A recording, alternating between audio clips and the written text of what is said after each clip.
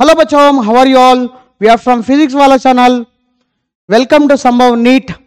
ఇప్పుడు మనం photosynthesis in higher plants అనే లెసన్ ని స్టార్ట్ చేయబోతున్నాం. మరలా మీకు ఒకసారి చెప్తున్నా చూడండి. ఎన్సీఆర్టీ లైన్ టు లైన్ మనం చదివినట్లయితే కంప్లీట్గా అన్ని బయాలజీ క్వశ్చన్స్ మనం రాయగలుగుతాం. సో ఈ ఫోటోసింథసిస్ ఇన్ హయ్యర్ ప్లాంట్స్ కూడా చాలా ఈజీ లెసన్. మీరు ఎన్సీఆర్టీ లైన్ టు లైన్ చదవండి. చదివి ప్రతిదీ అర్థం చేసుకున్నట్లయితే మీకు చాలా ఈజీగా ఉంటుంది. ఇప్పుడు ఈ లెసన్లో మనం ఏం తెలుసుకోబోతున్నామంటే we are going to know about introduction of photosynthesis, what do we know and what are the early experiments, where does photosynthesis takes place and how many types of pigments involved in photosynthesis, అట్లానే light reaction అంటే ఏంది, electron transport chain క్లోరోప్లాస్ట్లో ఎట్లా జరుగుతుంది, splitting of water cyclic and non cyclic ఫోటోఫాస్ఫిలేషన్, కెమియోస్మోటిక్ theory of ATP synthesis, where does ATP and NADPH used, the primary acceptor of CO2, Calvin cycle, C4 cycle, CAM cycle, అట్లానే factors affecting photosynthesis. ఇప్పుడు మనం starting ఇంట్రడక్షన్లోకి వెళ్దాం. ఇంట్రడక్షన్లో అసలు photosynthesis ఏంటంటే ఇది ఒక anabolic process. ఇవి రెండు రకాలు, ఆక్సిజనిక్ ఫోటోసింథసిస్, అనాక్సిజనిక్ ఫోటోసింథసిస్. యానిమల్స్ని వీటిని హెట్రోట్రోప్స్ అంటున్నాం, ప్లాంట్స్ని ఏమో ఆటోట్రోప్స్ అంటున్నాం. ప్లాంట్స్ని ఆటోట్రోప్స్ ఎందుకు అంటున్నామంటే ప్లాంట్స్ వాటంతటిగా అవే వాటి యొక్క ఫుడ్ని సింథసైజ్ చేసుకోగలవు, కనుక వాటిని ఆటోట్రోప్స్ అంటున్నాం. ఈ యానిమల్స్ అన్నీ అంటే మ్యాక్సిమం యానిమల్స్ అన్నీ ప్లాంట్స్ పైన ఆధారపడి ఉంటాయి. సో ఈ ఫోటోసింథసిస్ చాలా ఇంపార్టెంట్. ఈ ఫోటోసింథసిస్లో ఏం జరుగుతుంది చూడండి. అక్కడ ఫోటోసింథసిస్ అంటే the light energy is converting into chemical energy. ఆ ప్రాసెస్ని ఫోటోసింథసిస్ అంటున్నాం. అది ఎక్కడ జరుగుతుందంటే మన క్లోరోప్లాస్ట్లో జరుగుతుంది. ఇక్కడ ఈ సోర్స్ ఆఫ్ ఫోటోసింథసిస్కి ఎవరంటే సన్లైట్ వల్ల ఫోటోసింథసిస్ జరుగుతుంది. ఈ ఫోటోసింథసిస్ ఎందుకు యూస్ఫుల్ అంటే రెండు రీజన్స్ ఉన్నాయి. ఒక రీజన్ ఇట్ ప్రొడ్యూసెస్ ఆక్సిజన్, రెండోది it acts as a food for maximum organisms. అంటే this acts as a food for many organisms. కనుక ఈ ఫోటోసింథసిస్ని మనం చాలా ముఖ్యంగా చెప్పుకుంటాం. ఫోటోసింథసిస్ స్టార్ట్ చేసే ముందు వాట్ డు వి నో, మనం మన చిన్న క్లాసుల్లో మనం ఏం చదువుకున్నాం, sunlight is necessary for photosynthesis. Sunlight is necessary for photosynthesis. ఎట్లా ఒక లీఫ్ తీసుకొని ఆ లీఫ్ పైన బ్లాక్ స్ట్రిప్ పెట్టి లీఫ్ తీసుకున్నాం. లీఫ్ తీసుకొని ఏం చేసామంటే ఆ లీఫ్ పైన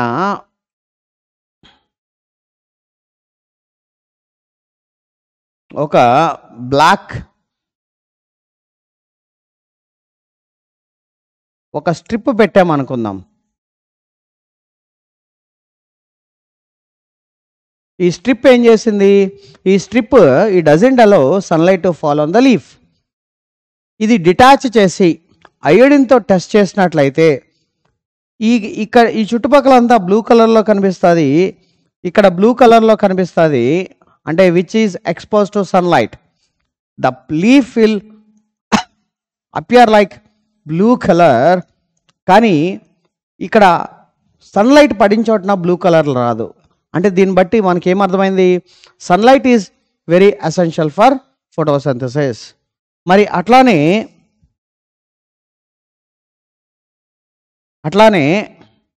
CO2 is necessary for photosynthesis. CO2 is necessary for photosynthesis. దానికి హాఫ్ లీఫ్ ఎక్స్పెరిమెంట్ అంటాం. Mole's half leaf experiment. Mole's half leaf experiment. Mole's half leaf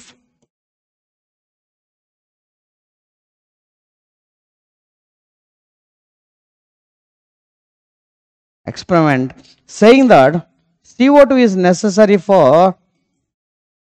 necessary for photosynthesis. ఇతనేం తీసుకున్నారు? ఇతను ఒక లాంగ్ మౌత్డ్ గ్లాస్ ఒక bottle తీసుకొని ఆ బాటిల్లో ముందుగానే KOH వేసుకున్నారు.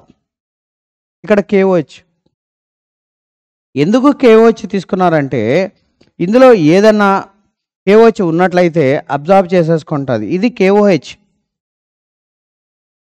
CO2 అబ్జార్ప్షన్ చేసుకుంటుంది. ఇక్కడ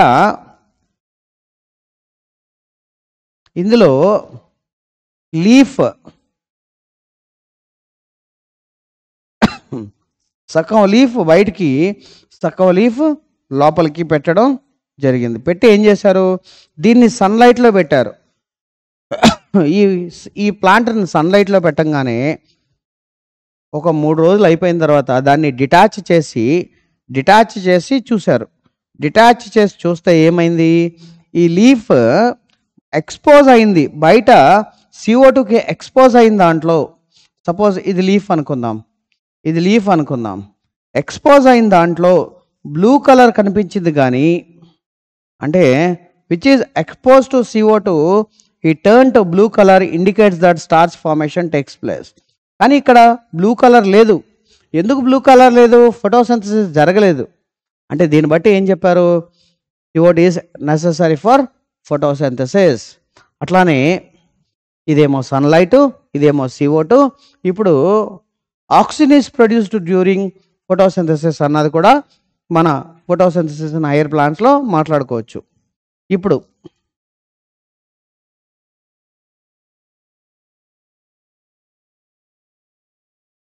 early experiments. Joseph Priestley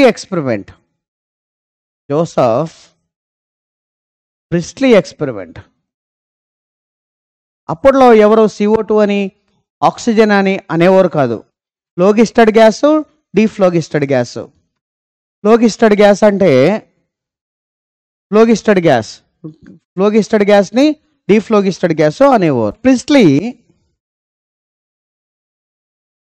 1770లో oh series of experiments చేసి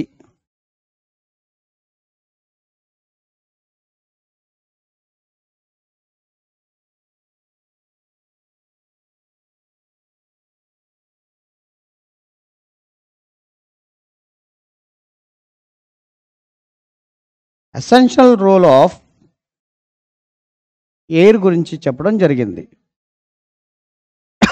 యాక్చువల్గా జోసెఫ్ ప్రిస్లీ అప్పట్లో CO2 అనేవారు కాదు, ఆక్సిజన్ అనేవారు కాదు. డీఫ్లోగిస్టన్ గ్యాస్ అండ్ ఫ్లోగిస్టన్ గ్యాస్.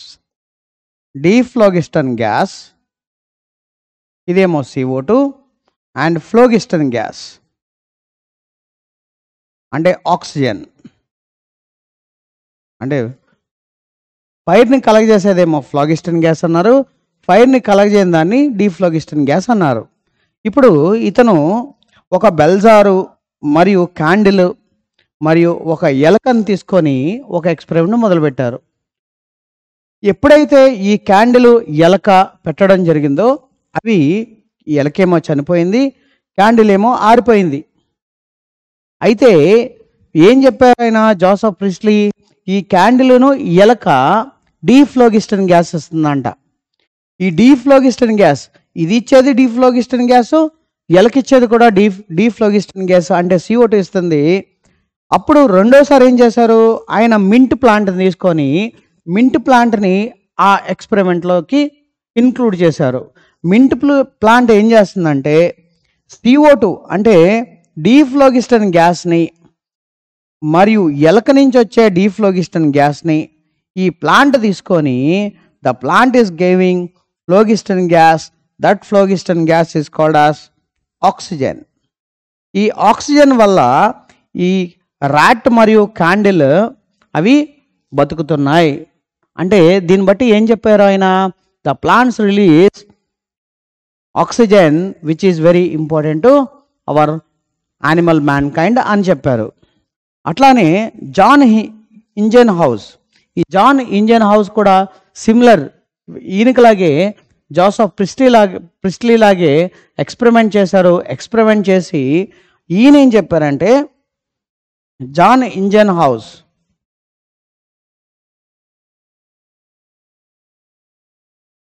హౌస్ ఈయన ఏం చెప్పారంటే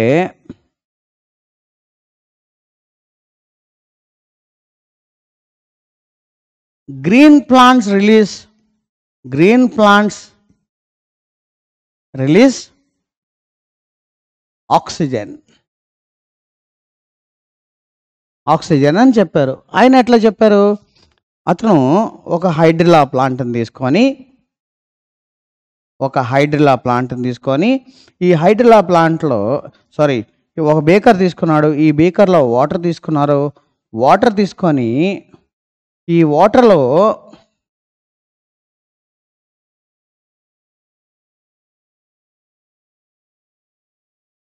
ఒక హైడ్రిల్లా ప్లాంట్ని తీసుకున్నారు. ఈ హైడ్రిల్లా ప్లాంట్ని ఏం చేశారంటే హైడ్రిల్లా ప్లాంట్ని ఒక ఫన్నెల్లో పెట్టడం జరిగింది.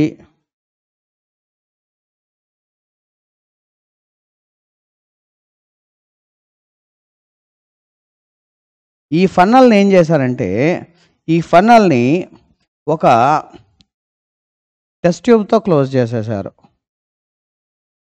Test tube. ఇప్పుడు ఈ సెటప్ని ఏం చేశారు?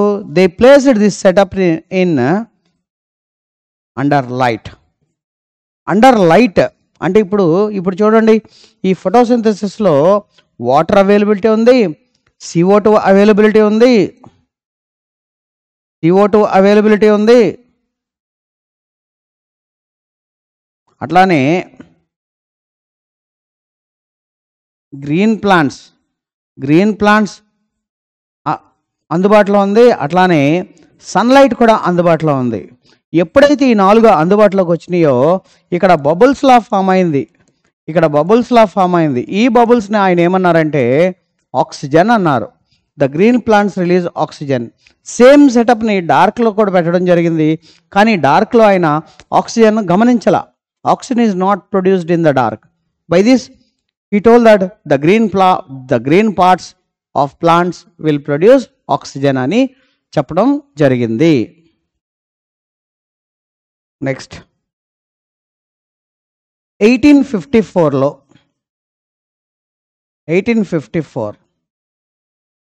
Julius van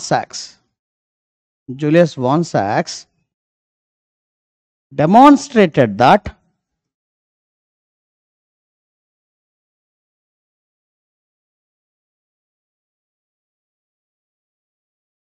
during photosynthesis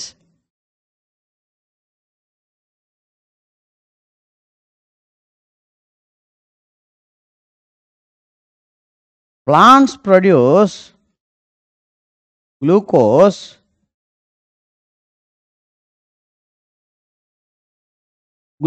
is stored as starch.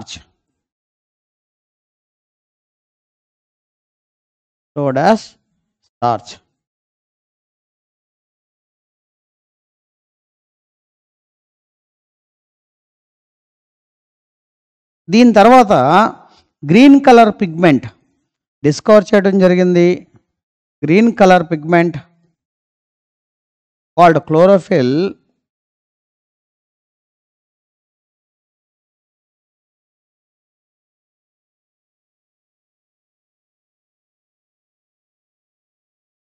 is discovered and said that these are present in specialized bodies called as chloroplast. And said that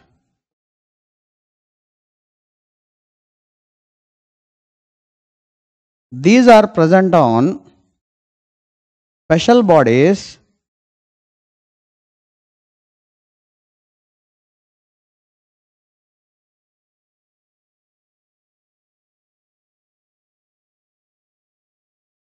called chloroplast.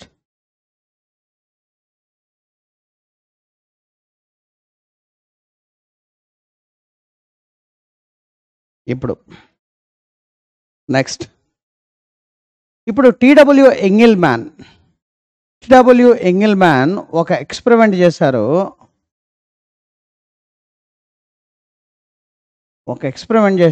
ఆ ఎక్స్పెరిమెంట్ ఎలా అంటే, ఆయన ఒక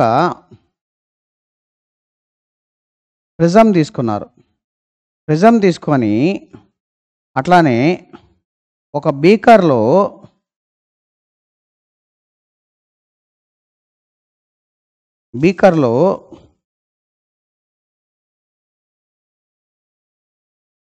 సొల్యూషన్ తీసుకున్నారు. సపోజ్ ఇది వాటర్ అనుకుందాం.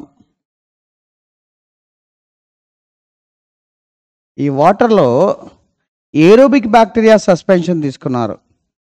Aerobic bacteria suspension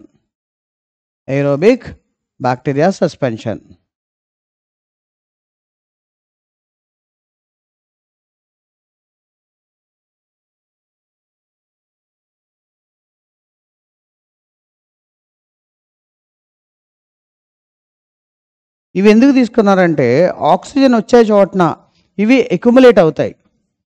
that means oxygen evolve sites can be easily identified. ఆయన ఒక ఆల్గీని తీసుకున్నారు. ఈ ఆల్గీ ఏంటంటే ఒక క్లాడోఫోరా.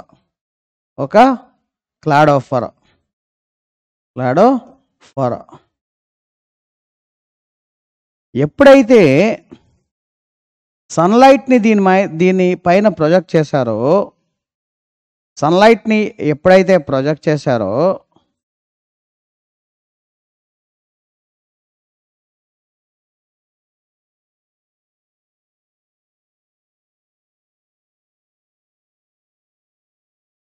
లేదా ఒక విజిబుల్ లైట్ని దీనిపైన ప్రొజెక్ట్ చేశారో, ఇదేం చేసిందంటే ప్రిజం పైనుంచి ఈ ఆల్గీ పైన పడేటట్టుగా చేశారు. ఎప్పుడైతే ఇట్లా పడిందో, ఈ ఆక్సిజన్ ఎవాల్వింగ్ సైట్స్ అంటే కరెక్ట్గా బ్లూ లైట్ దగ్గర మరియు రెడ్ లైట్ దగ్గర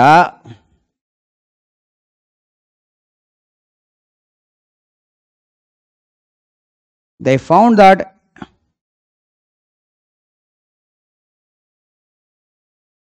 aerobic solution accumulated.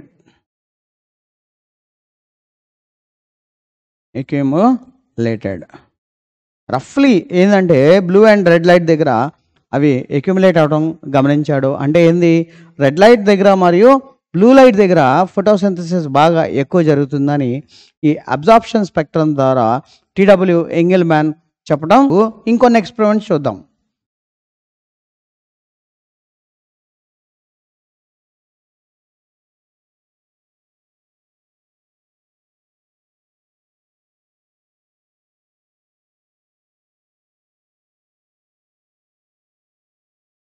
Nineteenth సెంచరీలో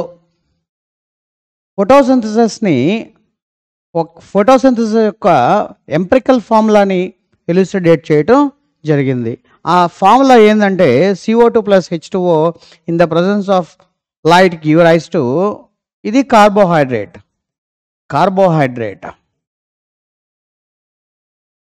and oxygen is in the form of waste product during photosynthesis. 1897 నుంచి 1985 వరకు, అంటే అతను life span, Cornelius van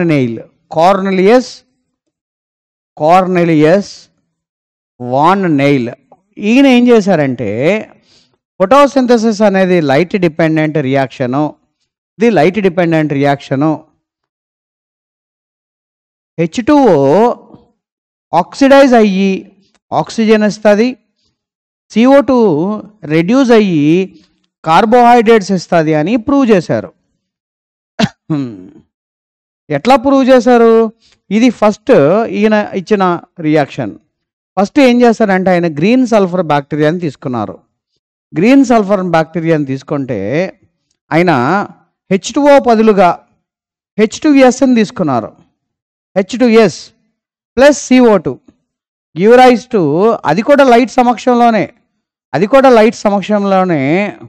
2H plus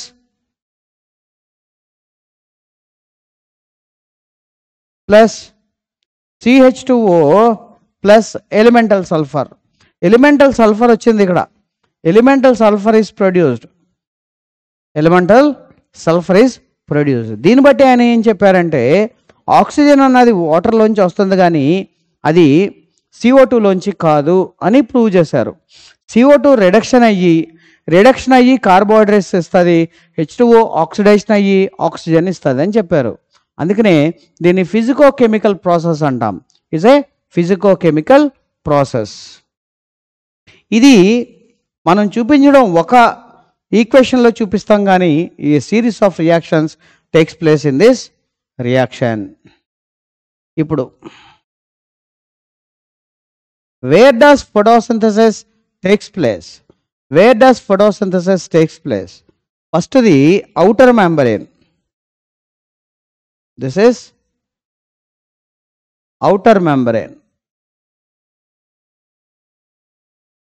ఇది ఇన్నర్ మెంబ్రేన్. గుర్తుపెట్టుకోండి.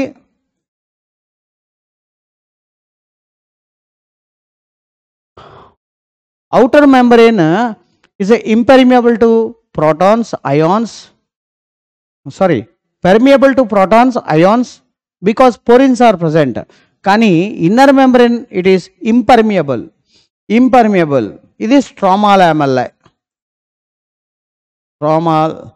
లామెల్లాe. ఇది గ్రానా.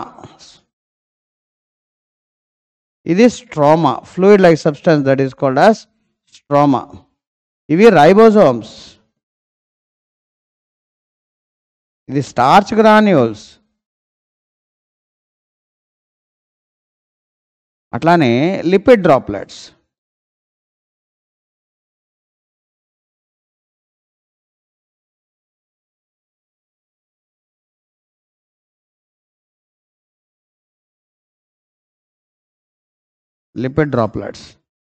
ఇది మన క్లోరోప్లాస్ట్, మన ఎన్సీఆర్టీలో ఉన్న డయాగ్రామ్. ఇది చూడండి, ఇక్కడ ఇవి లేబులింగ్స్.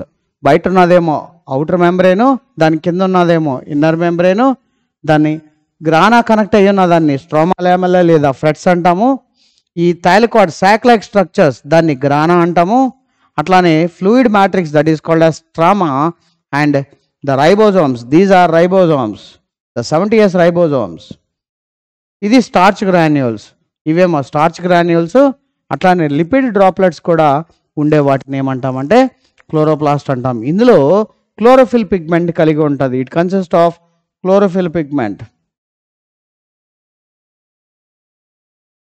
Chloroplast consists of chlorophyll.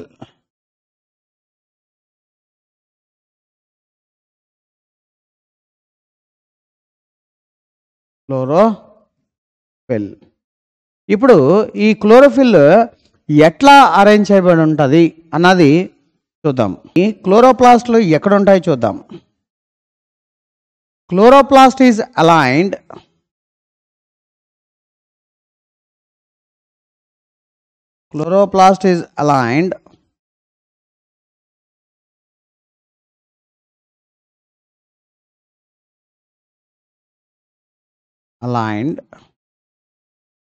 on the walls of mesophyll cells.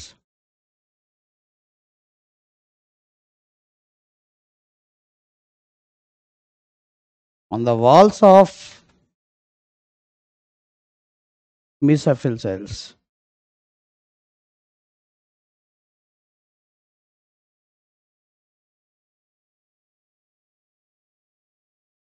మనకొకటి మనం అడగడం జరిగింది, ప్యారలల్గా ఎప్పుడు ఎలానవుతాయి, పర్పెండిక్యులర్గా ఎప్పుడు అవుతాయి, ఎప్పుడు ఎలానవుతాయి అని క్వశ్చన్ ఇచ్చాడు. ప్యారలల్గా ఎప్పుడంటే moderate light intensity light intensity.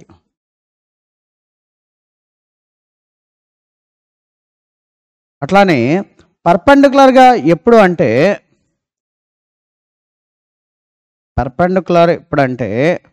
High light intensity.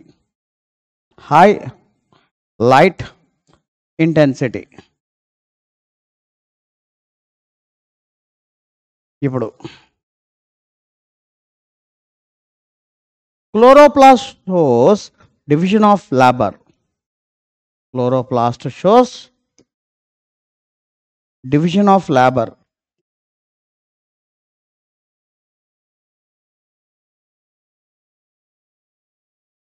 Division of labour అంటే కంపార్ట్మెంటైజేషన్ చాలా క్లియర్గా ఉంటుంది.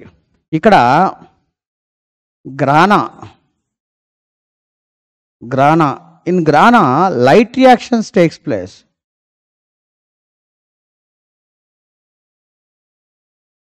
Light reactions takes place. Stroma అంటే ఏంది? Fluid substance. Stroma dark reactions takes place. Dark reactions. ఇప్పుడు లైట్ రియాక్షన్స్ ఏమంటాము? Cyclic, non cyclic. Cyclic, non cyclic ఫోటోఫాస్ఫోరిలేషన్.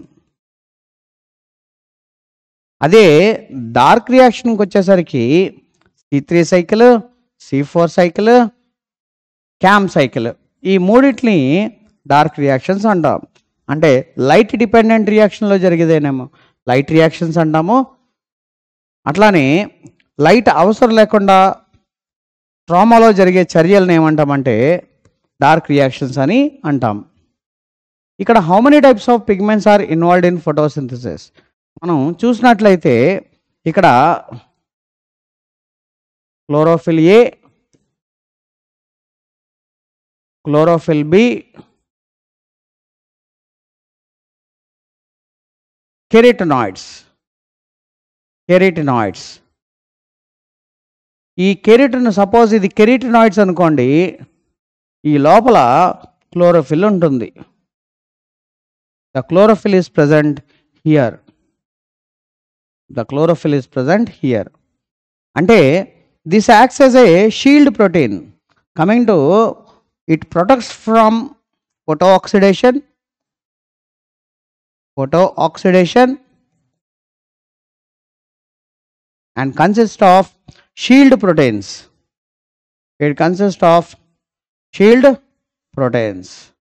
మరి కెరటినాయిడ్స్కి వచ్చేసరికి ఎట్లా డివైడ్ అయ్యిందంటే కెరటినాయిడ్స్ ఎట్లా డివైడ్ అయిందంటే బీటా కెరోటిన్స్, గ్జాంథోఫిల్స్. ఇదేమో ఫ్యాట్ సాల్యుబుల్, ఇది వాటర్ సాల్యుబుల్. ఉదాహరణకి ఫ్యూకోజాంథిన్, జియాగ్జాంథిన్, ఆస్టాగ్జాంథిన్ ఇవన్నీ జాంథోఫిల్లోకి వస్తాయి. మరి ఫ్యాట్ సాల్యుబుల్ అంటే ఏంది? Beta carotene the precursor of vitamin A. ఇక్కడ మనకి 3 గ్రాఫ్స్ ఇచ్చారు. 3 గ్రాఫ్స్ మళ్ళా క్లియర్గా మనం మెన్షన్ చేసుకుందాం, అప్పుడు క్లారిటీ ఉంటుంది.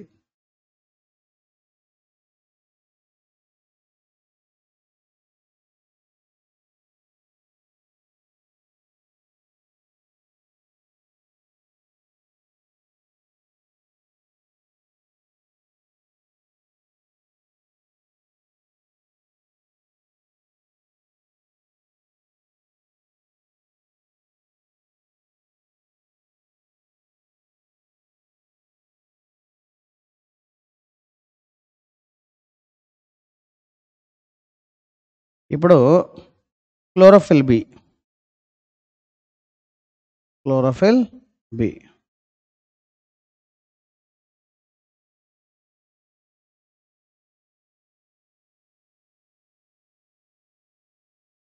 Next carotenoids.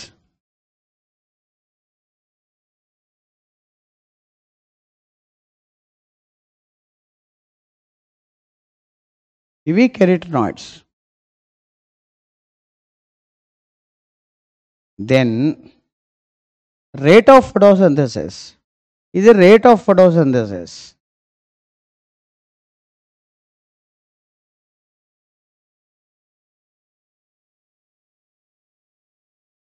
ఇది గ్రాఫ్.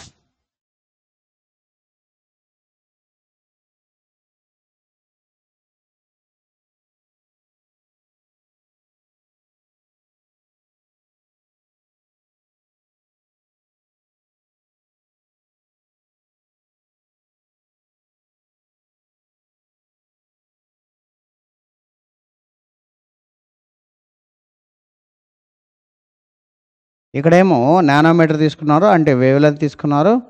400, 500,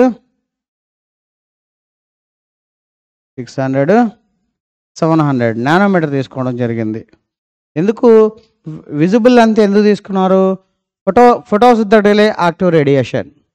దీనేమో ఇక్కడ నానోమీటర్స్ ఆర్ అబ్జార్ప్షన్ పీక్ తీసుకోవడం జరిగింది. ఈ అబ్జార్ప్షన్ పీక్లో వాళ్ళు ఏం చూసారంటే, వాళ్ళు ఈ క్లోరోఫిల్ ఏ, ఇది chlorophyll A, it is showing absorption maximum at 700 and absorption minimum at in between 400 to 500. అట్లానే అబ్జార్ప్షన్ మ్యాక్సిమం ఈ క్లోరోఫిల్ బీకి వచ్చేసరికి అబ్జార్ప్షన్ మ్యాక్సిమం ఏమో ఈ 500 దగ్గర, అట్లానే అబ్జార్ప్షన్ మినిమం ఏమో 680 దగ్గర చూపించారు. ఇది క్లోరోఫిల్ బి, ఇది క్లోరోఫిల్ బి. ఇది బీటా కెరోటిన్, ఇది beta carotene. దీన్నేమో rate of ఫోటోసింథసిస్ని graph కింద వేయటాన్నేమో యాక్షన్ స్పెక్ట్రమ్ అన్నారు. ఈ అన్ని పిగ్మెంట్స్ని ఎక్కడ మ్యాక్సిమం జరుగుతుంది, ఎక్కడ మినిమం జరుగుతుంది, ఆ గ్రాఫ్ గీయటాన్ని అబ్జార్ప్షన్ స్పెక్ట్రా అన్నారు. Wear the wave length it maximum absorbs and minimum absorbs, that is called as absorption spectra. And action spectra shows that the rate of photosynthesis will be as same as the graph of chlorophyll A. The chlorophyll A also showing absorption at 400, absorption at 700. అంటే they are showing at blue light and the red light. వాళ్ళు ఏం చెప్పారంటే, ఫైనల్గా ఏం చెప్పారంటే, ఈ photosynthesis అన్నది blue లైట్లోను మరియు రెడ్ లైట్లో జరుగుతుంది. మరి వీటిని సెపరేట్ చేయడానికి మనం ఉపయోగించే టెక్నిక్ ఏదంటే, మనం ఉపయోగించే టెక్నిక్ క్రోమటోగ్రఫీ, ఆపర్ క్రోమటోగ్రఫీ.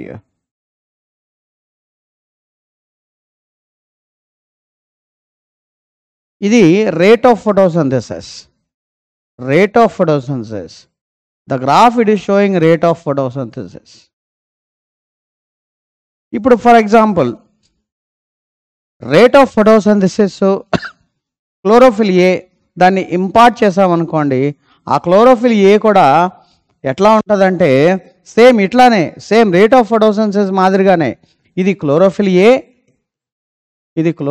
ఏ, ఇదేమో rate of photosynthesis.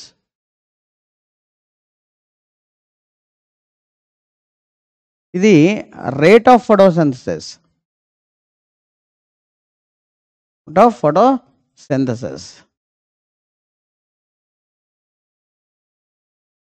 Next,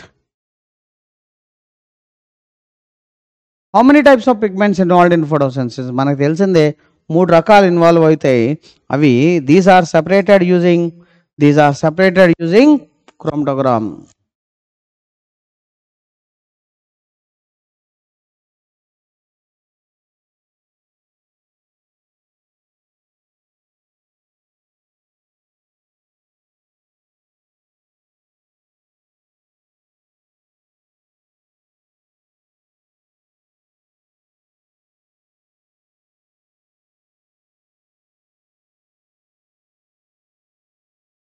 pigments ఏం పిగ్మెంట్స్ ఉన్నాయి చూద్దాం. First one chlorophyll A, bright or blue green, bright or blue green. Next chlorophyll B, chlorophyll B ఇది ఎల్లో గ్రీన్,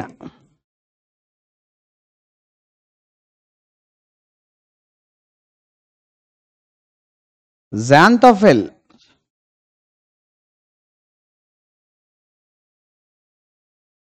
ఎల్లో, మరి కెరిటనాయిడ్స్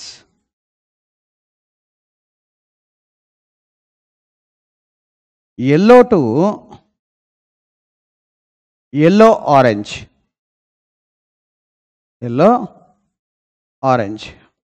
ఈ రెండిటిని ఏమంటారంటే అసెసరీ పిగ్మెంట్స్ అంటాం, accessory plant pigments which absorb wavelength than that of chlorophyll A and chlorophyll B. అవి xanthophylls మరియు కెరిటనాయిడ్స్. Next what is light reaction? Light reaction అంటే ఏంది? ఓకే, లైట్ రియాక్షన్ మనం హిల్ రియాక్షన్ అని కూడా అనొచ్చు. Hill reaction. ఈ లైట్ రియాక్షన్లో ఏమేం జరుగుతుందంటే ద యాక్టివిటీ, ఫస్ట్ యాక్టివిటీ ఏంటంటే absorption of sunlight, absorption of sunlight. రెండోది ఏంటంటే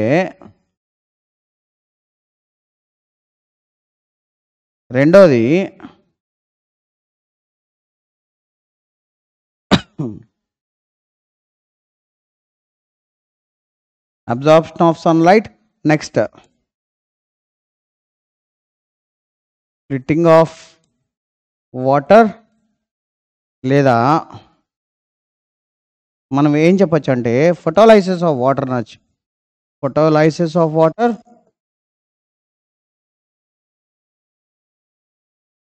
సింథసిస్ ఆఫ్ ఏటీపీ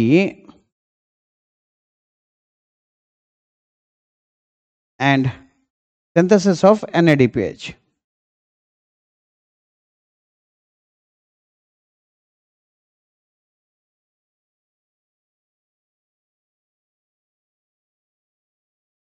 ఇది ఓవరాల్ ఫోటోసింథసిస్. ఓన్లీ లైట్ రియాక్షన్లో జరిగేది కదా.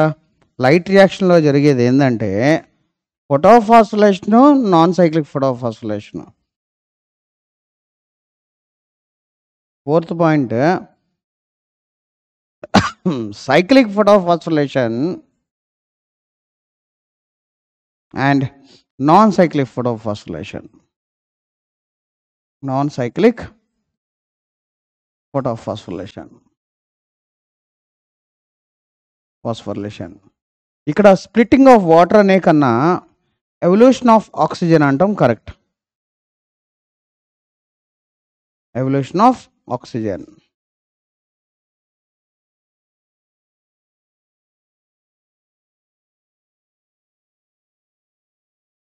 Second one, photolysis of water. Third one, oxygen evolution. Third one, cyclic. Fourth one, cyclic phosphorylation. And fifth one, non-cyclic phosphorylation. దీనిని మనం light harvesting complex అంటాం, LHC. అంటే light harvesting complex. ఇప్పుడు light harvesting complex 1 మరియు 2 చూద్దాం. LHC 1, LHC 2. LHC 1 అంటే ఇందులో ఏమేమి ఉంటాయంటే it consist of reaction centre,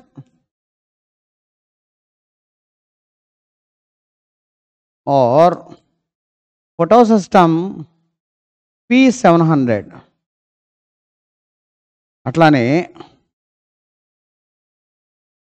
antenna molecules and core molecules.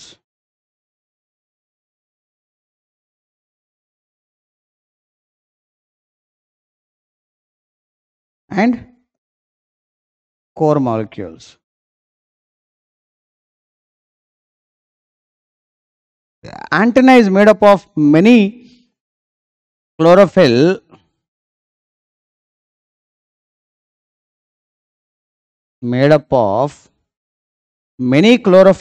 but they absorb wavelength less than that of chlorophyll.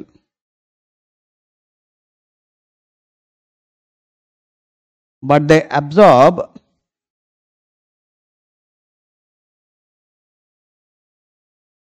wavelength less than that of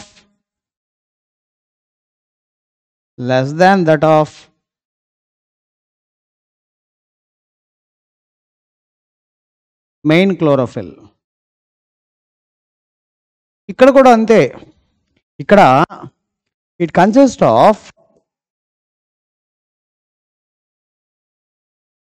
reaction center or photosystem 2 or photosystem 2 or P680.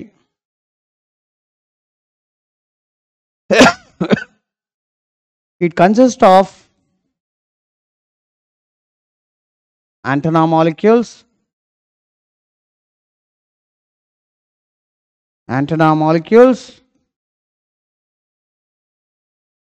and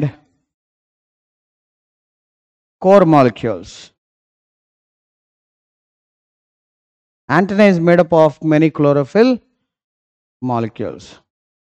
ఇప్పుడు చూడండి, ఈ light harvesting కాంప్లెక్స్లో ఏం జరుగుతుందో చూద్దాం. ఈ light harvesting కాంప్లెక్స్లో the light is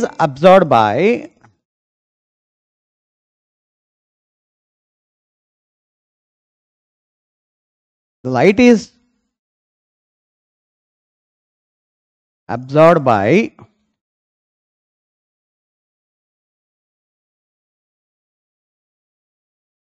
antenna molecules of different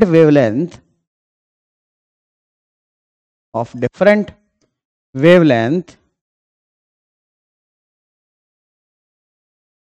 and supplies energy to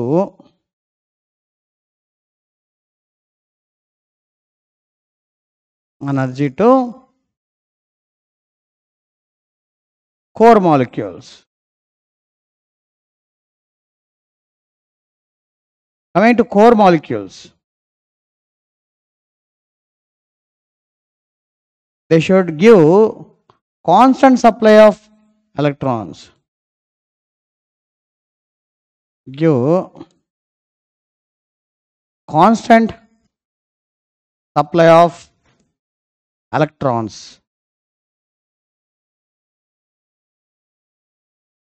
Now these core molecules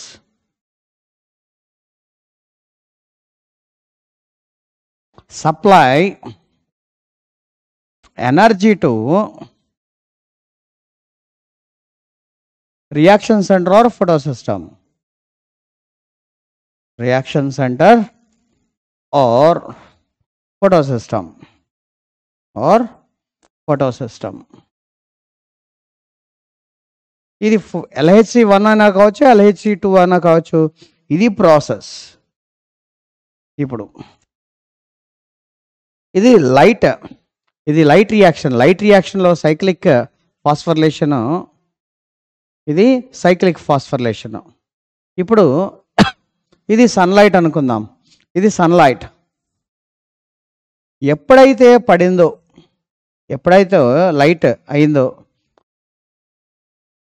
2 electrons అది రిలీజ్ చేసి, ఈ 2 ఎలక్ట్రాన్స్ ఎక్కడికి వస్తాయంటే ప్రైమరీ యాక్సెప్టార్.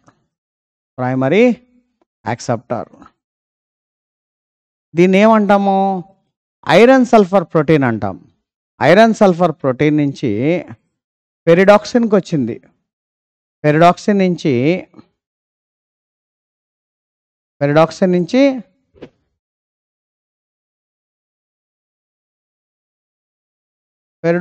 ఎక్కడికి వచ్చిందంటే ఇక్కడ వేస్తా చూడండి. Pyridoxine to cytochrome B6F complex అంటాం. Cytochrome B6F complex.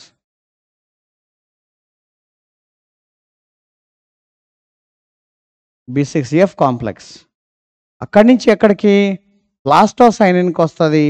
ప్లాస్టోసైన్ నుంచి మరలా రెండు ఎలక్ట్రాన్స్ ఎక్కడి నుంచి అయితే ప్రొడ్యూస్ అయిందో అక్కడికి వస్తుంది. ఇట్లా జరుగుతున్నప్పుడు ఏమవుతుందంటే it is going to produce ATP molecule. రెండు ఏటీపీ మాలిక్యూల్స్ ప్రొడ్యూస్ అవుతాయి. సైక్లిక్ ఫాస్ఫోరిలేషన్లో రెండు ఏటీపీ మాలిక్యూల్స్ ప్రొడ్యూస్ అవుతాయి. అంటే సపోజ్ 6 సైకిల్ జరిగినాయి అనుకోండి. 6 × 2 ఎంత? 12 ఏటీపీ ప్రొడ్యూస్ అవుతాయి. సైక్లిక్ ఫాస్ఫోరిలేషన్ ద్వారా 12 ఏటీపీ సింథసిస్ అవుతుంది. ఇక్కడ చూడండి రెండు ఏటీపీ ప్రొడ్యూస్ అవుతుంది చూస్తాం. ATP plus pi. నెక్స్ట్ ఈ లైట్ రియాక్షన్లో మనం ఏం చెప్తున్నాము? ఈ లైట్ రియాక్షన్లో స్ప్లిట్టింగ్ ఆఫ్ వాటర్ అంటున్నాం. Splitting of water. ఈ స్ప్లిట్టింగ్ ఆఫ్ వాటర్ ఎట్లా అంటే it is in the presence of sunlight. Photolysis of water అంటున్నాం, లేదా ఫోటోలైసిస్ ఆఫ్ వాటర్. ఈ ఫోటోలైసిస్ ఆఫ్ వాటర్కి ఏం కావాలంటే ఆక్సిజన్ ఎవాల్వింగ్ కాంప్లెక్స్ కావాలి.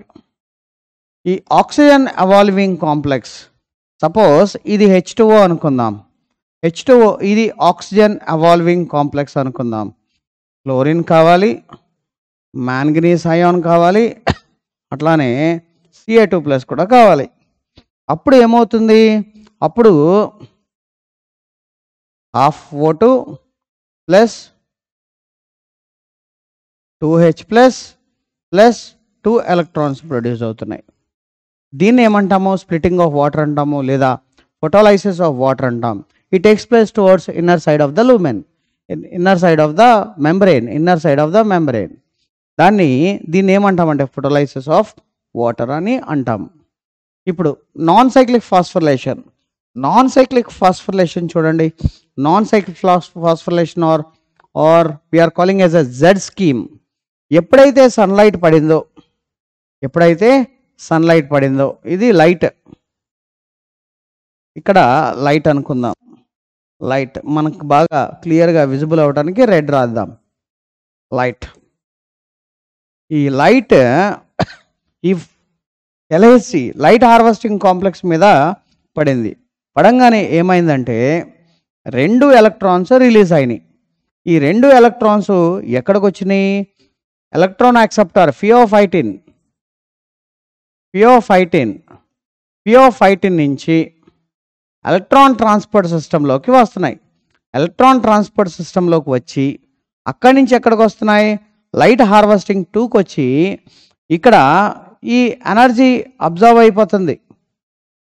ఇక్కడి నుంచి వచ్చిన ఎనర్జీ ఇక్కడ అబ్జర్వ్ అయిపోతుంది. మరలా ఈ ఫోటో సిస్టమ్ 1 ఇది PS1, ఇది PS2 అనుకున్నాం అనుకోండి. ఇది PS1 ఏం చేస్తుంది? 2 ఎలక్ట్రాన్స్ని ఈ ఫెరిడాక్సిన్కి పంపిస్తుంది. Ferredoxin reductase are NADP reductase నుంచి ఎక్కడికి వెళ్తుందంటే NADP+ ఫామ్ అవుతుంది. NADP+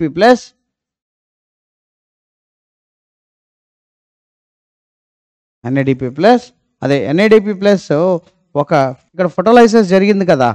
ఇక్కడ ఫోటోలైసిస్ ఆఫ్ వాటర్ జరిగింది. ఈ ఫోటోలైసిస్ ఆఫ్ వాటర్ జరిగినప్పుడు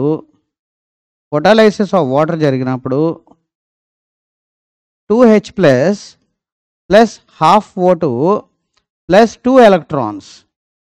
ఈ 2 electrons will be replaced here. ఈ 2 electrons ఇక్కడ రీప్లేస్ చేసుకొని ఇక్కడ నుంచి ఫెరిడాక్సిన్కి వచ్చి ఫెరిడాక్సిన్ నుంచి ఫెరిడాక్సిన్ రిడక్టేస్కి వచ్చి NADP will be converted into NADPH2. ఈ H ప్లస్ అయాన్స్ ఏంది? H plus ions NADP ప్లస్తో react అయ్యి NADPH కింద తయారవుతుంది. ఇట్లా తయారయ్యే క్రమంలో ఈ ఎలక్ట్రాన్స్ ట్రాన్స్పోర్ట్ అవుతున్నాయి.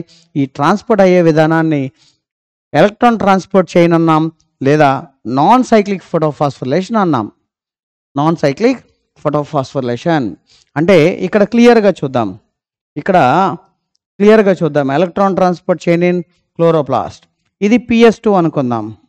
ఇది PS2 అంటే P680 దగ్గర ఫోటోలైసిస్ ఆఫ్ వాటర్ జరిగింది. 2H plus 2 electrons plus half O2. ఇది sunlight.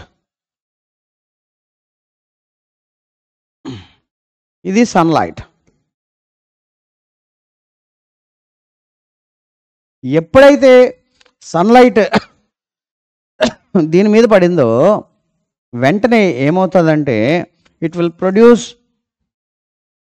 2 electrons and PO510 will take that electron. తీసుకొని ఏం చేస్తుంది?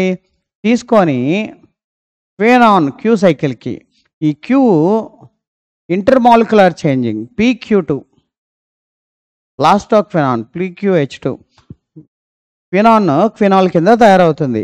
అక్కడి నుంచి ఎక్కడికి వస్తుంది? అక్కడి నుంచి సైటోక్రోమ్ B6F కాంప్లెక్స్. ఈ సైటోక్రోమ్ B6F కాంప్లెక్స్ నుంచి ప్లాస్టోసైనిన్కి వస్తుంది. Plastocyanin the 2 electrons they are passing.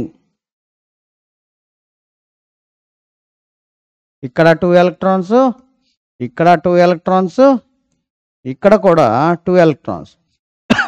ఇప్పుడు చూడండి, ఇప్పుడు QPHQ2 మారుతుండగా ఇది H ప్లస్ అయాన్ని సప్లై చేస్తుంది. H plus ions will be supplied. ఇది కన్వర్షన్ అవుతున్నప్పుడు H ప్లస్ అయాన్స్ దీనివల్ల అంటే ఒకటేమో ఫోటోలైసిస్ వల్ల, రెండోది H ప్లస్ అయాన్స్ ఎక్కువ ప్రొడ్యూస్ అవడం వల్ల లూమెన్లో ఎక్కువ H ప్లస్ అయాన్స్ ఉంటాయి. అప్పుడు మోర్ H ప్లస్ అయాన్స్ ఉండడం వల్ల ఈ థైలకాయిడ్ మెంబ్రెయిన్లో ఈ ప్రోటాన్ గ్రేడియంట్ ఫామ్ అవుతుంది. ప్రోటాన్ గ్రేడియంట్ ఫామ్ అయితే ఇప్పుడు ఏమవుతుంది? ఈ లూమెన్ నుంచి స్ట్రోమాలోకి రావాలా. ఇది చూడండి, ఈ ప్లాస్టోక్వినాన్ ఉంది కదా, ఈ ప్లాస్టోక్వినాన్ నుంచి ఇప్పుడు PS1కి వచ్చింది, అంటే P700కి వచ్చింది. ఇక్కడ కూడా సన్లైట్ ఉందనుకుందాం,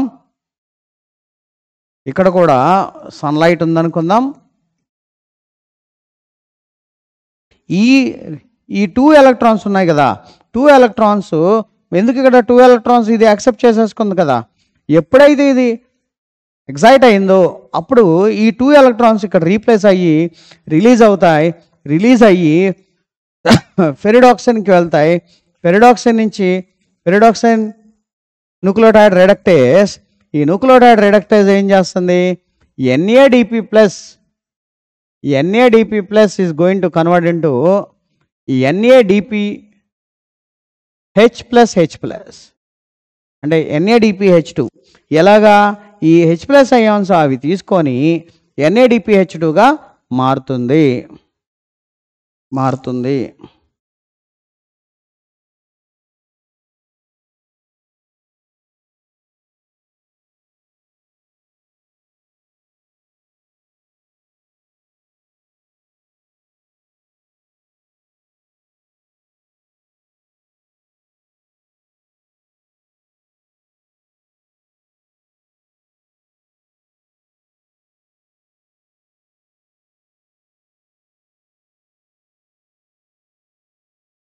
ఇప్పుడు ఎలక్ట్రాన్ ట్రాన్స్పోర్ట్ చైన్ మనం స్కీమాటిక్ డయాగ్రామ్ చూపించాము, అది మీకు డయాగ్రామ్ రూపంలో చూపించడం జరిగింది.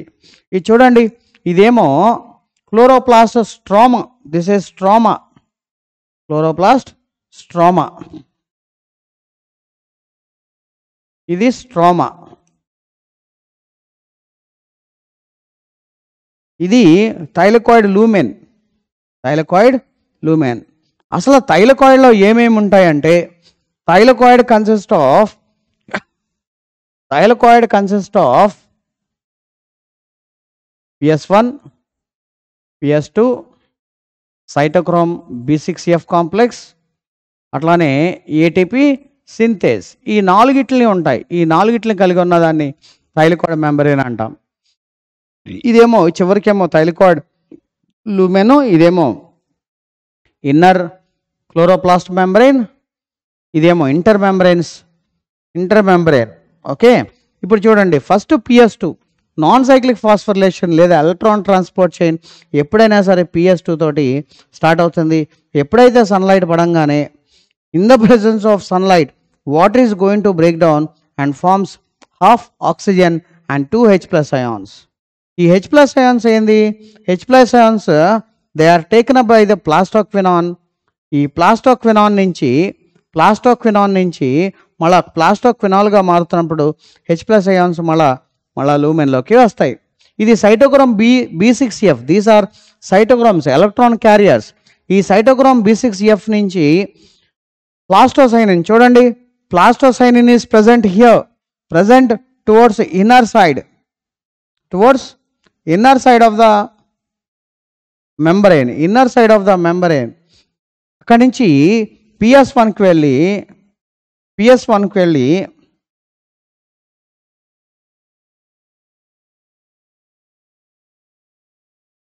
ఇదేమో PS2,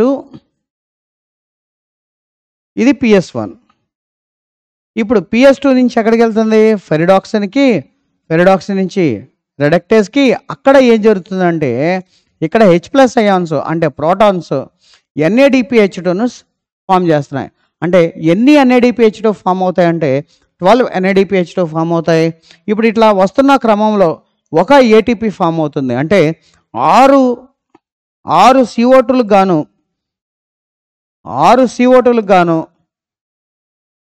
6 ATP ఫామ్ అవుతుంది. కానీ అక్కడ మనం ముందు చూసినట్లుగా సైక్లిక్ ఫాస్ఫోరిలేషన్లో అయితే 2 ATPలు ఫామ్ అవుతాయి. ఒక్క సైక్లిక్ ఫాస్ఫోరిలేషన్ జరిగితే 2 ATPలు ఫామ్ అవుతాయి. ఇప్పుడు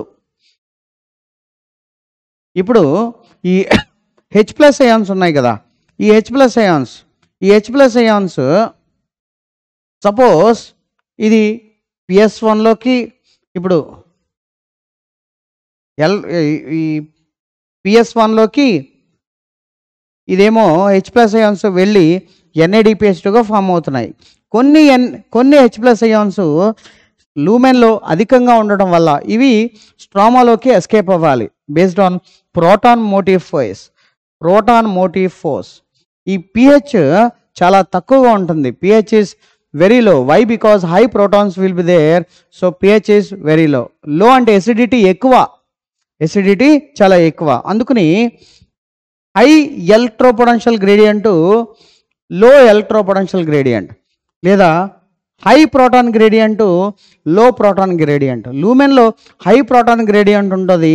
సో ఇక్కడ నుంచి ఇక్కడికి వెళ్తుంటాయి. ఇక్కడికి వెళ్తున్నప్పుడు ఏంటంటే synthesis of ATP takes place అవుతుంది.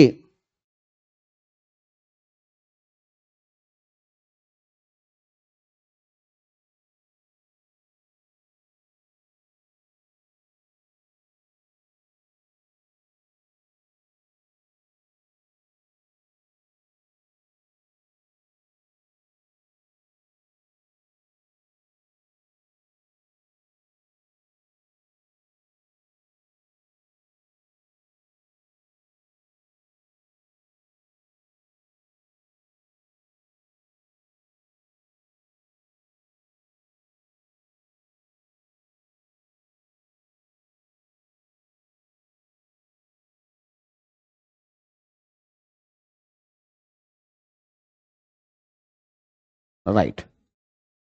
ఇప్పుడు స్ప్లిట్టింగ్ ఆఫ్ వాటర్ అంటే ఫోటోలైసిస్ ఆఫ్ వాటర్ చూద్దాం. ఫోటోలైసిస్ ఆఫ్ వాటర్ ఇది చాలా క్లియర్గా చూడండి.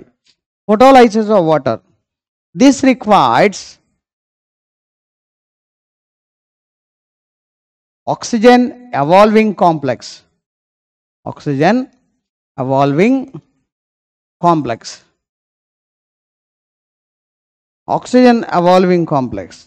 And two molecules of H2O will be involved in oxygen evolving complex. During this reaction, chlorine ion, manganese ion, Mn2 plus and Ca2 plus. ఏమవుతుంది 4H plus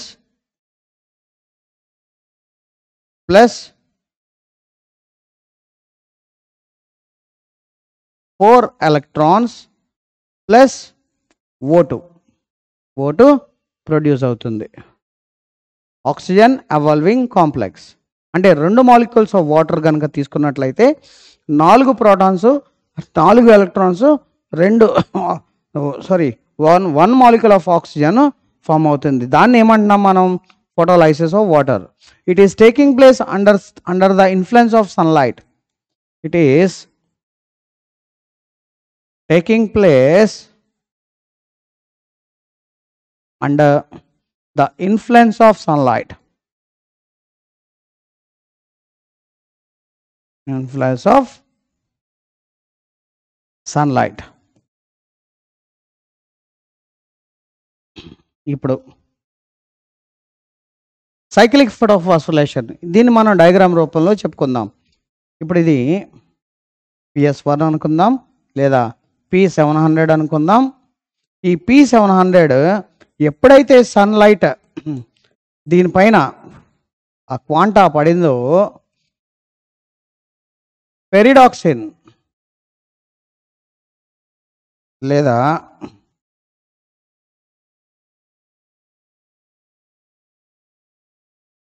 iron sulphur protein అంటాము.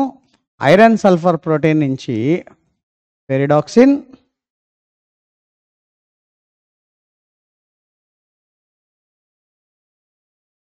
ఈ ferredoxin నుంచి cytochrome B6F complex. ఇప్పుడు జరుగుతున్నప్పుడు ADP plus PI అంటే 2 ADP plus 2 PI అప్పుడు 2 ATP form అవుతుంది. ఈ క్రమంలో ప్లాస్టోసైనిన్కి నీకు ఇక్కడ రిలీజ్ అయిన 2 ఎలక్ట్రాన్లు అవి సైక్లిక్గా తిరుగుతున్నాయి. తిరిగి ఏం చేస్తాయి? ప్లాస్టోసైనిన్ సహాయంతో మళ్ళా PS1కి వచ్చేస్తుంది. దీన్ని ఏమంటున్నాము?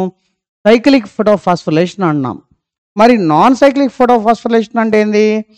నాన్ సైక్లిక్ ఫోటోఫాస్ఫోరిలేషన్ దీన్ని రెడాక్స్ పొటెన్షియల్ అనుకుందాం. ఇది 0 అనుకుందాం. ఇది -0.1, ఇది -0.2, -0.3, -0.4, -0.5 అనుకుందాం. ఇదేమో 0.1, ఇది 0.2, ఇది 0.3, ఇది 0.4, ఇది 0.5 అనుకుందాం. అంటే రెడాక్స్ స్కేల్ ఉండే విధానం అన్నమాట. ఇప్పుడు దీన్ని నాన్ సైక్లిక్ ఫోటోఫాస్ఫోరిలేషన్ని మనం ఏమంటున్నామంటే we are calling as a non cyclic ఫోటోఫాస్ఫోరిలేషన్. We are calling from they are moving from negative redox potential to positive redox potential. Negative redox potential to positive potential. సరే, ఈ సైక్లిక్ ఫోటోఫాస్ఫోరిలేషన్ చూద్దాం. దీన్ని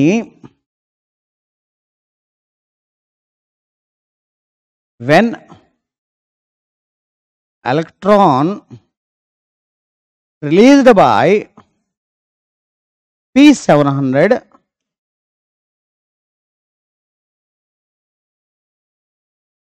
it is taken by first electron acceptor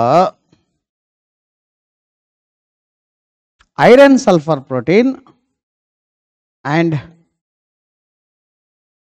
transfers that electron to pyridoxine.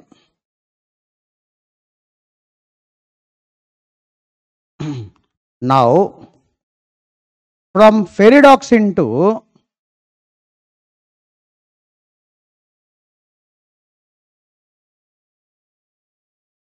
electrons transferred to cytochrome BF6 complex. Transferred to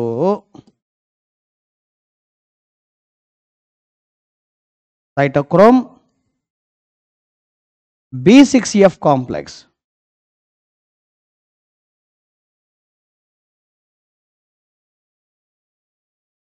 During this process, 2 ATP are synthesized.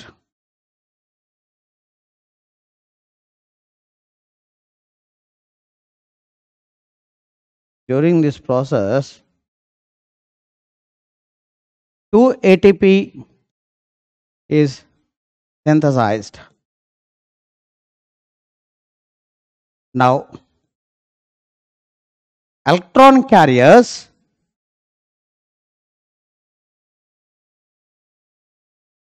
cytochrome B6F complex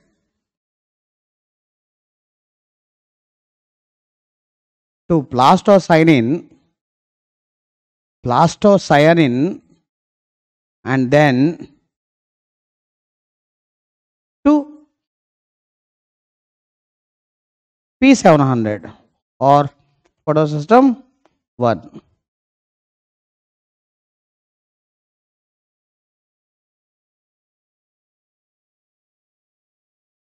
ఇప్పుడు చూద్దాం non cyclic ఫోటోఫాస్ఫోరైలేషన్ ఎట్లా చేయాలంటే ఇది redox పొటెన్షియల్ని base చేసుకొని జరుగుతుంది.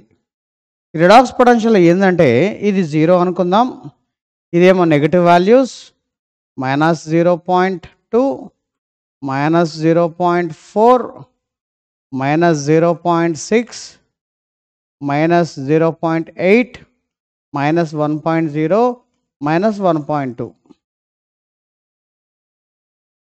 అట్లానే 0.2 0.4 0.6 0.8 1.0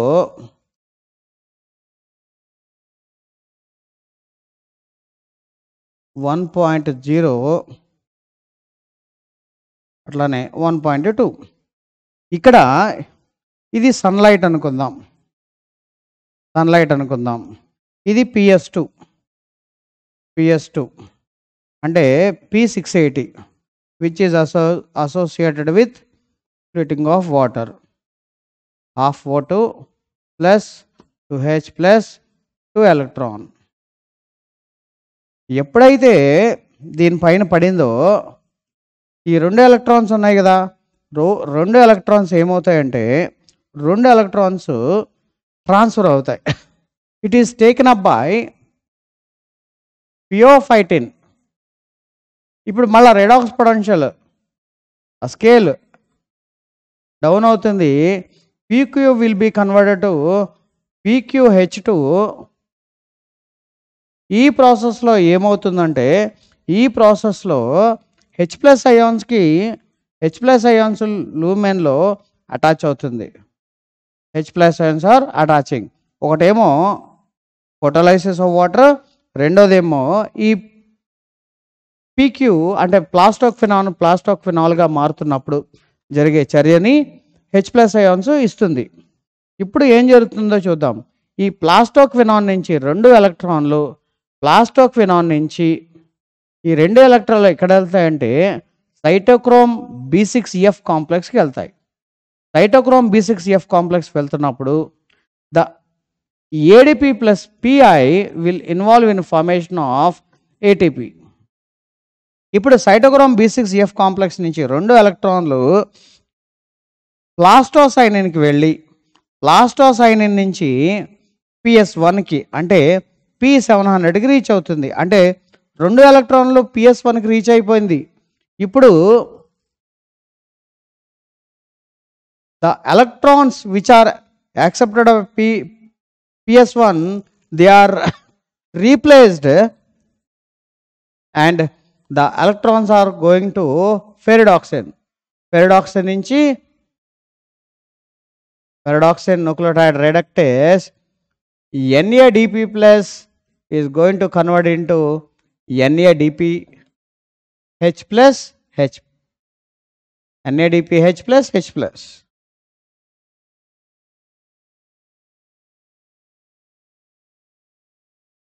NADPH plus H plus. దీన్ని ఏమంటామంటే నాన్ సైక్లిక్ ఫోటోఫాస్ఫోరిలేషన్ అంటాం. Non cyclic ఫోటోఫాస్ఫోరిలేషన్ first step absorption of light, రెండోది ఫోటోలైసిస్ ఆఫ్ వాటర్, మూడోది evolution of oxygen, and then నాలుగోది synthesis of ATP and synthesis of NADPH. అంటే ఇక్కడ 6 molecules of CO2కి 6 molecules of ATP form అవుతుంది. అట్లానే 6 molecules of CO2 ఫిక్సింగ్కి 12 molecules of NADPH2 form అవుతుంది. ఇవి products of light reaction అంటాం. కానీ ఆక్సిజన్ అది it will be diffused out side in the form of from the leaves నుంచి బయటకు వెళ్ళిపోతుంది, అది వేస్ట్ ప్రోడక్ట్. కానీ ఈ రెండు ప్రొడక్ట్స్ ఏటీపీ మరియు NADPH2 డార్క్ రియాక్షన్లో ఉపయోగపడుతుంది. ఇప్పుడు ఈ నాన్ సైక్లిక్ ఫాస్ఫోరిలేషన్ని మనం ఏం చెప్తామంటే దీన్ని it is called as Z scheme. ఎందుకు జెడ్ స్కీమ్ అంటాము? జెడ్ స్కీమ్ అని ఎందుకు అంటామంటే హియర్ electron transfer based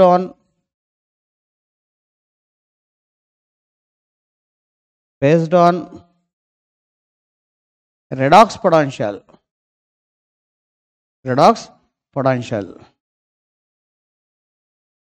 అట్లానే 2 photosystems are involving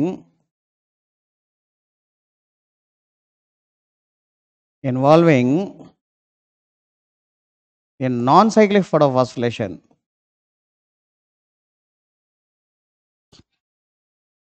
Cyclic photophosphorylation.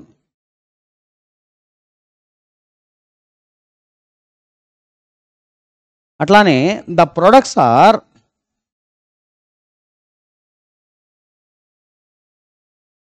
for 6 molecules CO2, 6 ATP are synthesized, and for the fixing of 6 molecules of CO2, 12 NADPH2 form అవుతుంది. ఇప్పుడు ఈ రెండు ప్రోడక్ట్లు మనం ఎందులో ఉపయోగిస్తామంటే డార్క్ రియాక్షన్లో ఉపయోగిస్తాం. దానికి ముందు కెమియాస్మోసిస్ చూడండి. ఈ కెమియాస్మోసిస్ తెలియాలంటే థైలకాయిడ్ మెంబ్రేన్లో ఏమేమి ఉంటాయో తెలియాలి. థైలకాయిడ్ మెంబ్రేన్లో ఉండేవి PS2,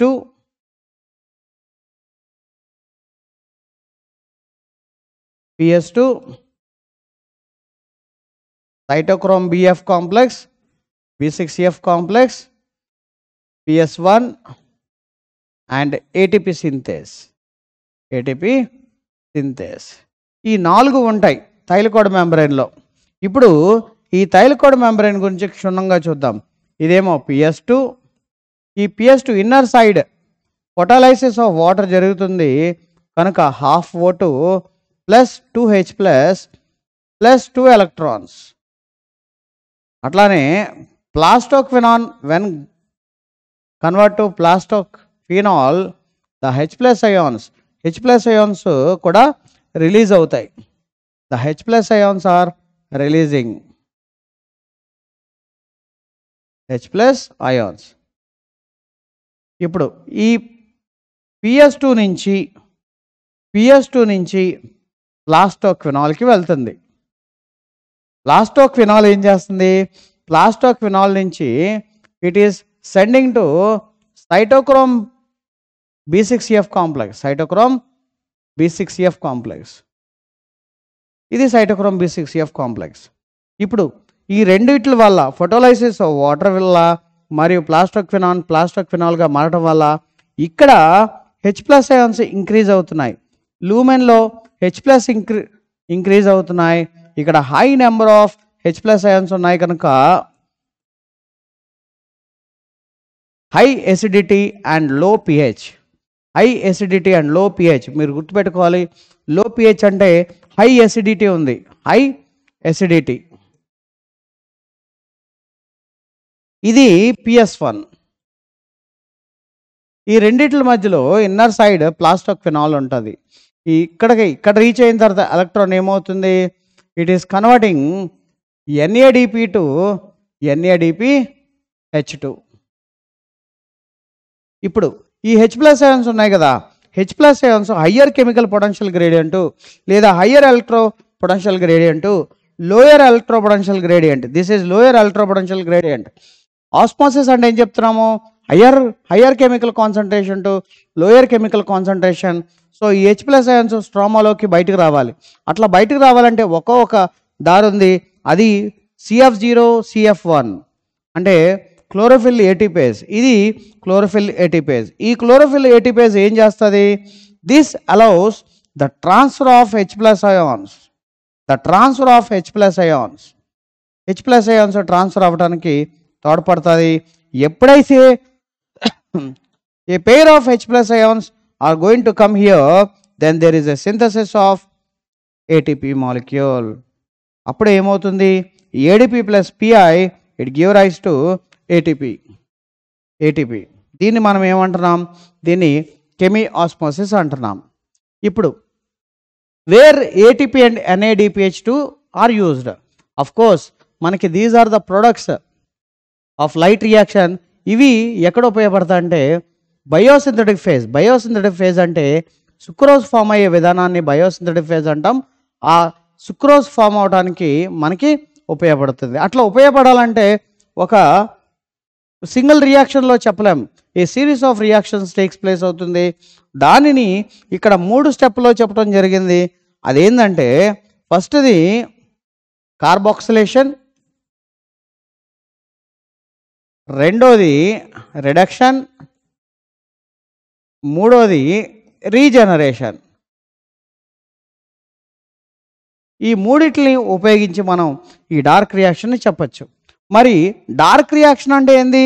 డార్క్ రియాక్షన్ అంటే లైట్ అవసరంలా, light independent. Okay, dark reaction అంటే C3 సైకిల్, C4 సైకిల్, ఈ క్యామ్ సైకిల్, వీటిని డార్క్ రియాక్షన్ అన్నాం. C3 సైకిల్ ఏంది? First stable compound 3 carbon compound, ఇక్కడ 4 కార్బన్ కాంపౌండ్, ఇక్కడ కూడా 4 కార్బన్ కాంపౌండే. కానీ C3 ప్లాంట్స్ C4 ప్లాంట్స్ అని ఎందుకు అంటున్నామంటే basing on the first formed stable product. ఇక్కడ చూడండి, ఇది మీ NCERTలో డయాగ్రామ్ ఇవ్వడం జరిగింది. దీన్ని కెల్విన్ రేడియో యాక్టివ్ ఐసోటోప్స్ ఉపయోగించి వీటిని ఫైండ్ అవుట్ చేయడం జరిగింది. ఈ ఆక్సిజన్ 14 ఉపయోగించి చేయటం జరిగింది. దీన్ని కెల్విన్ సైకిల్ అంటారు, లేదా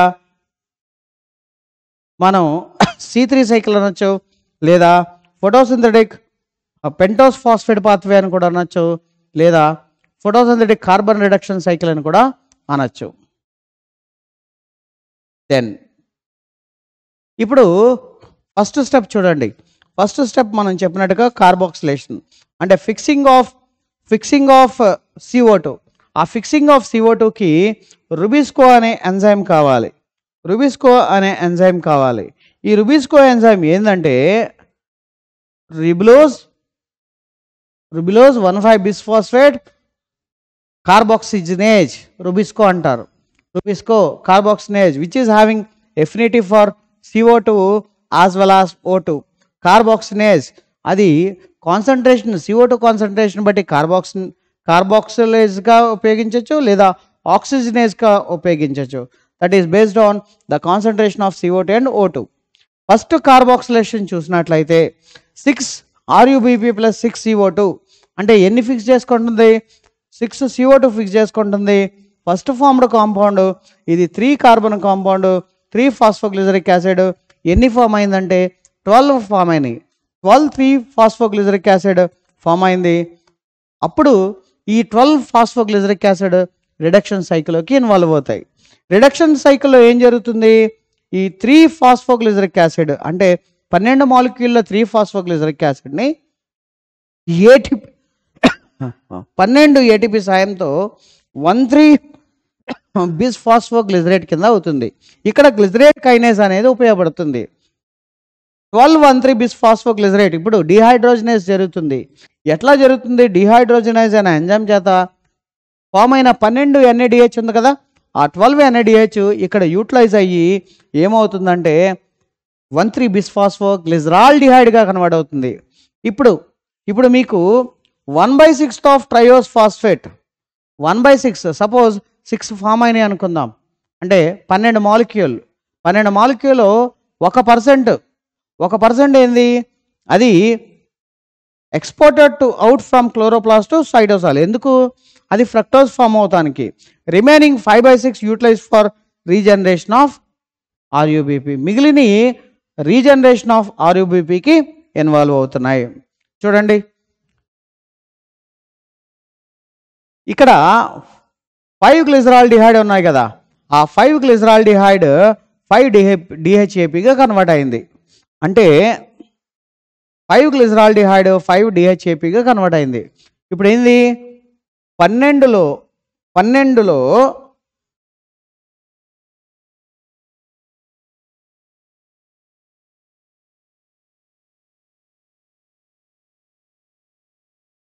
పన్నెండులో 5 అంటే ఎన్ని ఉన్నాయి? 7. ఇప్పుడు 3 గ్లిజరాల్డిహైడ్ 3 ఫాస్ఫైడ్ అంటే ఇక్కడ 2 పెండింగ్, సారీ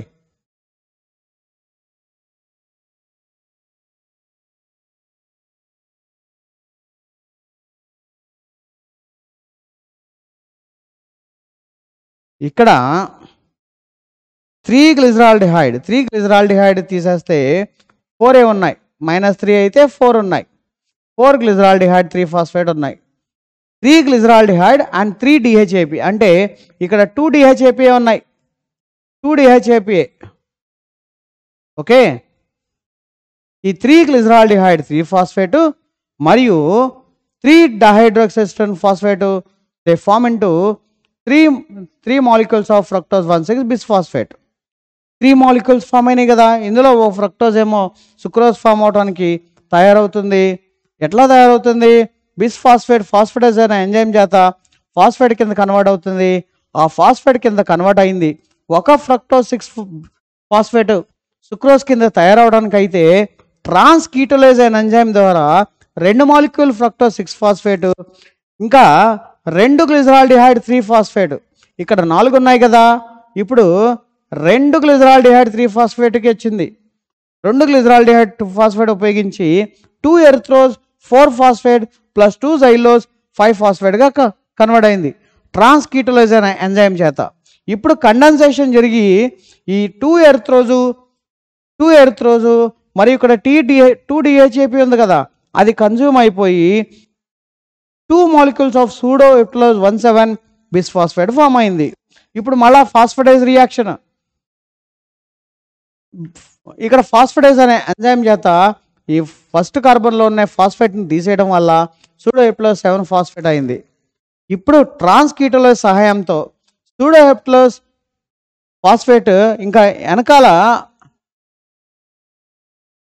2 గ్లిజరాల్డిహైడ్ మిగిలింది కదా, 2 గ్లిజరాల్డిహైడ్, ఈ 2 గ్లిజరాల్డిహైడ్ దీంట్లో ఇన్వాల్వ్ అయిపోయి 2 ఎరిథ్రోజ్ 4 ఫాస్ఫేట్ ఈ 2 గ్లిజరాల్డిహైడ్ దీంట్లో ఇన్వాల్వ్ అయిపోయి ribose 5 phosphate and xylose 5 phosphate form అవుతుంది. ఇప్పుడు 4 జైలోజ్ 5 ఫాస్ఫేట్ 4 రిబులోజ్ అంటే ఎపిమరేజ్ సాయంతో జైలోజ్ కాస్త రిబులోజ్గా మారుతుంది, ఇంటర్మాలిక్యులర్ చేంజింగ్. ఇప్పుడు ఐసోమెరేజ్ సాయంతో రైబోజ్ అంటే ఆల్డో షుగర్ కీటో షుగర్గా మారుతుంది. ఇప్పుడు ఇక్కడేమో 4 ఉన్నాయి, ఇక్కడేమో 2 ఉన్నాయి.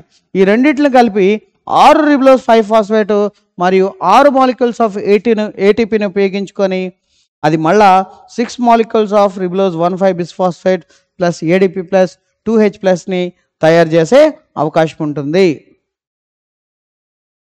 దెన్ ఇప్పుడు C4 సైకిల్.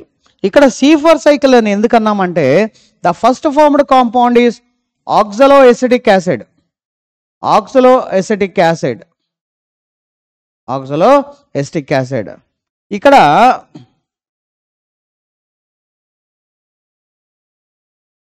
దీన్ని ఇక్కడ ఇన్వాల్వ్ అయ్యే సెల్స్ని ఏమంటామంటే ఒకటి మీసోఫిల్, రెండోది బండిల్ షీత్ సెల్. ఒకటి మీసోఫిల్, రెండోది బండిల్ షీత్ సెల్. ఈ bundle sheath cell mesophyll cell కన్నా కొద్ది పెద్దదిగా ఉంటుంది. అయితే ఇక్కడ the first primary CO2 acceptor is పెప్కో. పెప్కో అంటే ఏంది? Phosphoenol pyruvate కార్బాక్సినేజ్. Phosphoenol pyruvate కార్బాక్సినేజ్.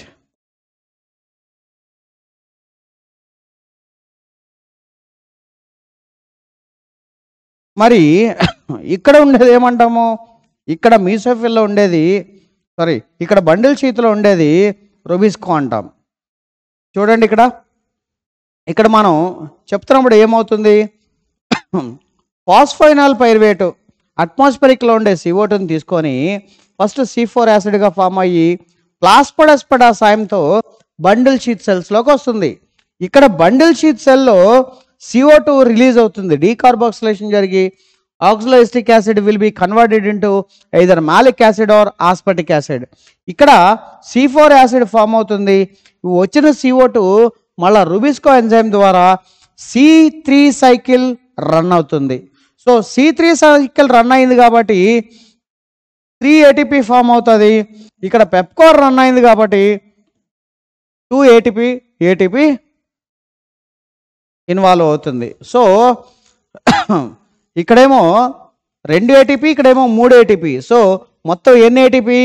5 ATP. అంటే 6 మాలిక్యూల్స్ ఆఫ్ CO2 గాను, అంటే 6 5s are 30 molecules, 30 ATP molecules are going to be consumed. అట్లానే 12 NADPH. NADPHలో మార్పు ఉండదు. The 12 NADPH will be there. చూడండి ఇక్కడ బండిల్ షీత్ సెల్లో మళ్ళీ చెప్తున్నా చూడండి. పెప్కో CO2 అట్మాస్ఫియర్లో ఉండే CO2ని తీసుకొని కార్బాక్సిలేషన్ ద్వారా ఈ C4 యాసిడ్ని ఏం చేస్తుందంటే ప్లాస్మోడెస్మడల్ సాయంతో బండిల్ షీత్ సెల్లోకి పంపిస్తుంది. ఈ బండిల్ షీత్ సెల్లో C4 యాసిడ్ అంటే ఇప్పుడు ఇది ఆక్సలిక్ యాసిడ్ కదా. ఆక్సలిక్ యాసిడ్ ఏమవుతుందంటే మాలిక్ యాసిడ్గా కన్వర్ట్ అయ్యి మాలిక్ యాసిడ్ డీకార్బాక్సిలేషన్ అయ్యి ఇక్కడ C3 యాసిడ్ ఫామ్ అవుతుంది. ఈ C3 యాసిడ్ మళ్ళా ఎక్కడికి వెళ్తుంది?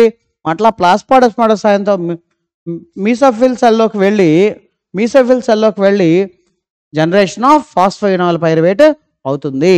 దీనిని మనం ఏమంటున్నామంటే it is calling as C4 cycle. This is called as C4 cycle. మరి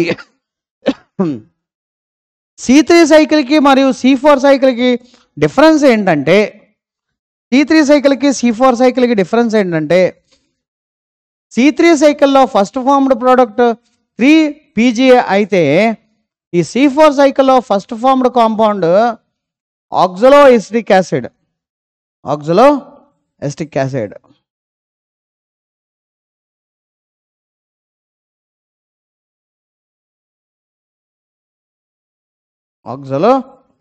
యాసిడ్. అలాగే ఈ C3లో 18 ATP అండ్ 12 NADPH2 కన్స్యూమ్ అయితే ఇక్కడ 30 ATP అండ్ 12 NADPH2 కన్స్యూమ్ అవుతుంది. మరి ఎవరు కన్స్యూమ్ అవుతుంది? ఇది 30 ATP కన్స్యూమ్ అవుతుంది. ఎందుకు కన్స్యూమ్ అవుతుందంటే C4 ప్లాంట్స్లో క్రాన్స్ అనాటమీ ఉంది. And also chloroplast dimorphism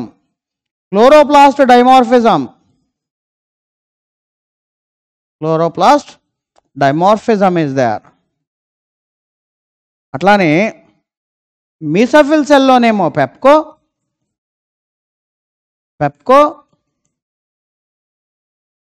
bundle sheath సెల్లోనేమో rubisco అనే ఎంజైమ్ ఉండటం వల్ల మనకి 2 సార్లు జరుగుతుంది. So efficient photosynthesis takes place in C4 cycle.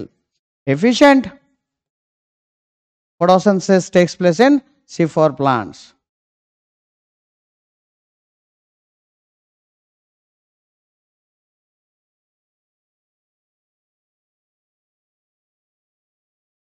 C4 plants. Then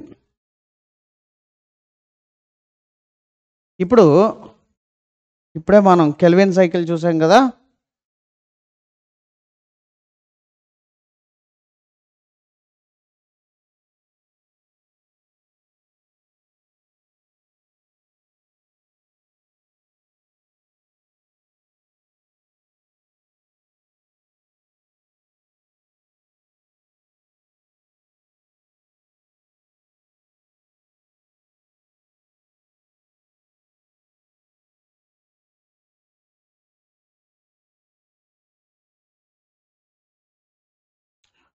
ఇప్పుడు మనం క్యామ్ పాత్వేలోకి వెళ్దాం.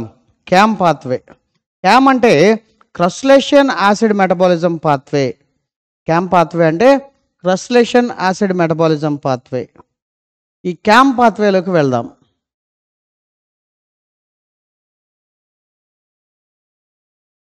క్యామ్ అంటే క్రస్లేషన్ acid metabolism pathway. Acid metabolism pathway. ఇందులో స్కోటోయాక్టివ్ స్టొమాటో ఉంటుంది. స్కోటోయాక్టివ్ స్టొమాటో అంటే ఏంది? Which opens night time and close during day time. Tomato which opens during night time and close during day time ఉంటుంది. ఇది డే టైం అనుకుందాం. ఈ స్టొమాటో క్లోజ్ అయిపోయింది.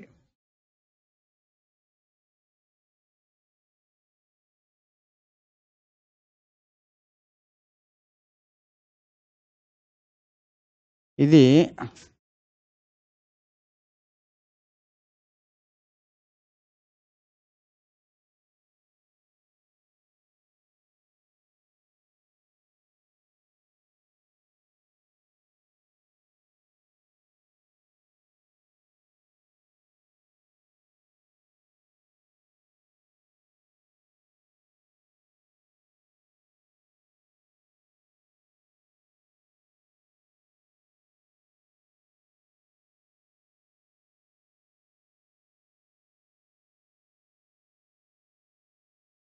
ఇదేమో డే టైము, ఇది నైట్ టైం.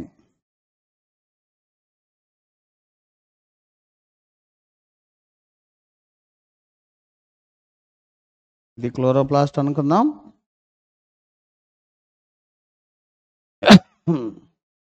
ఇప్పుడు డే టైము మరియు నైట్ టైం చూద్దాం. డే టైంలో ఫోటోసింథసిస్ జరగదు కాబట్టి ఇదేమో క్లోరోప్లాస్ట్, ఇదేమో వాక్యూల్. వాక్యూల్లో ఆల్రెడీ మ్యాలిక్ యాసిడ్ ఉంది.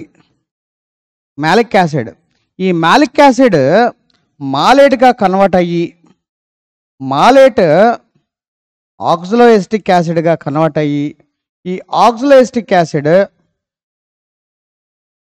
మెల్లగా క్లోరోప్లాస్ట్లో స్టార్చ్ కింద ఫామ్ అవుతుంది.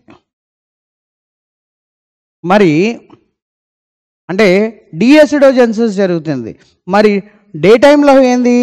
డే టైంలో ఫోటోసింథసిస్ కాబట్టి స్టార్చ్ ఫామ్ అవుతుంది. ఈ స్టార్చ్ మాలేట్గా ఫామ్ ఈ స్టార్చ్ ఆక్సిలో ఎస్టేట్గా ఫామ్ అయ్యి ఆక్సిలో ఎస్టేట్ కాస్త మాలేట్గా ఫామ్ అయ్యి ఈ మాలేట్ ఎసిడోజెన్సిస్ జరుగుతుంది. అంటే malate ఎసిడోజెన్సిస్ takes place during the night time and డీఎసిడోజెన్సిస్ takes place during the day time. మన ఎన్సీఆర్టీలో ఈ క్రస్లేషన్ యాసిడ్ మెటబాలిజం గురించి పూర్తిగా ఇవ్వలేదు. సో దీని గురించి మీరు టెన్షన్ పడాల్సిన అవసరం లేదు. దెన్ ఈ C3 plants C4 plants, C4 plants C3 plants C4 plants. ఇక్కడ CO2 fixation takes place in mesophyll అయితే C4 ప్లాంట్స్లో ఏంటి, CO2 fixation takes place in mesophyll and bundle sheath. ఇక్కడ బండిల్ షీత్ మనం రాద్దాం ఎందుకన్నా మంచిది. CO2 fixation takes place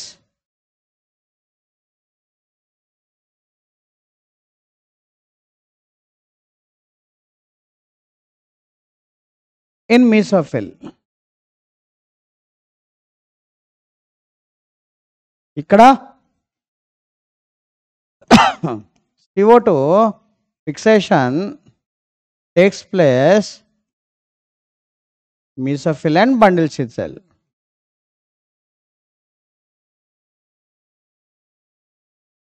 Bundle sheath cell. CO2 acceptor is RUBP only anta. Actor is RUBP only. ఇందులో C3 plants లో ఇక్కడ phosphoenol pyruvate is in mesophyll and RUBP in bundle sheath cell. Bundle sheath cell. Stable product PGA. ఇక్కడ stable product oxaloacetic acid. ఇక్కడ Cran's anatomy is absent. Cran's anatomy absent. ఇక్కడ Cran's anatomy is present.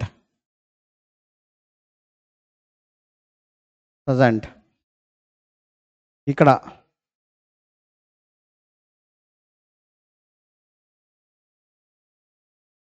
granum is present in mesophyll cells. Granum is present in mesophyll cells.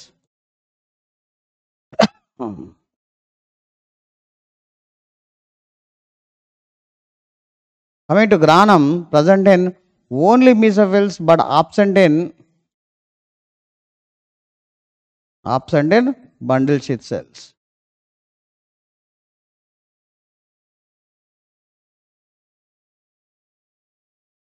Next, normal chloroplast.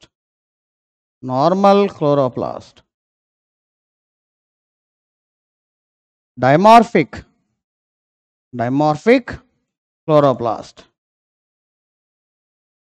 Then optimum temperature.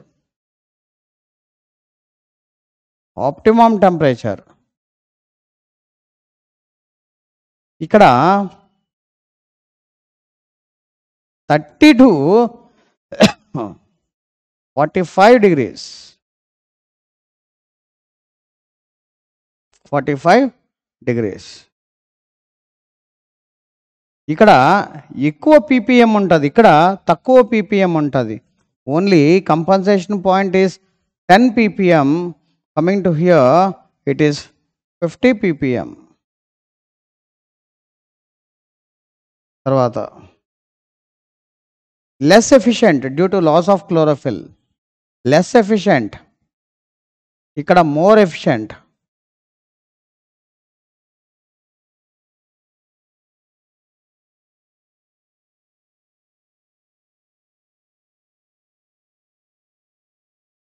ఇక్కడ RUBP carboxylase. RUBP అంటే RUBP carboxylase అంటే rubisco.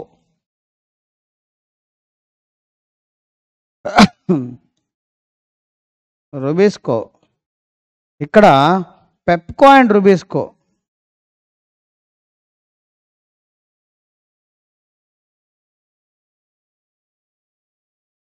Then 18 ATP and 12 NADP.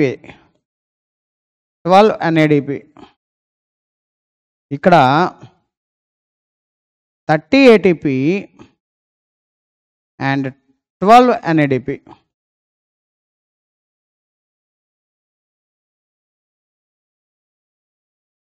Then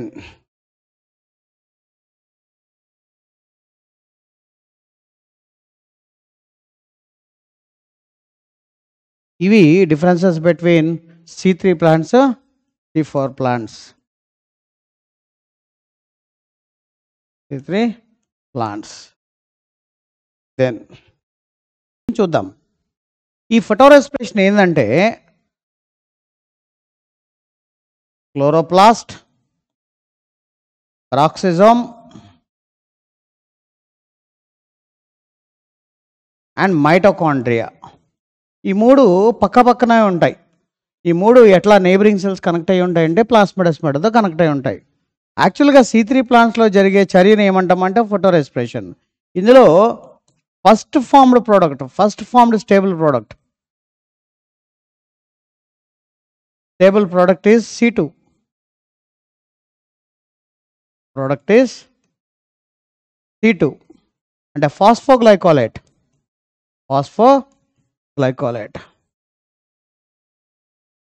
యాక్చువల్గా ఇది ఒక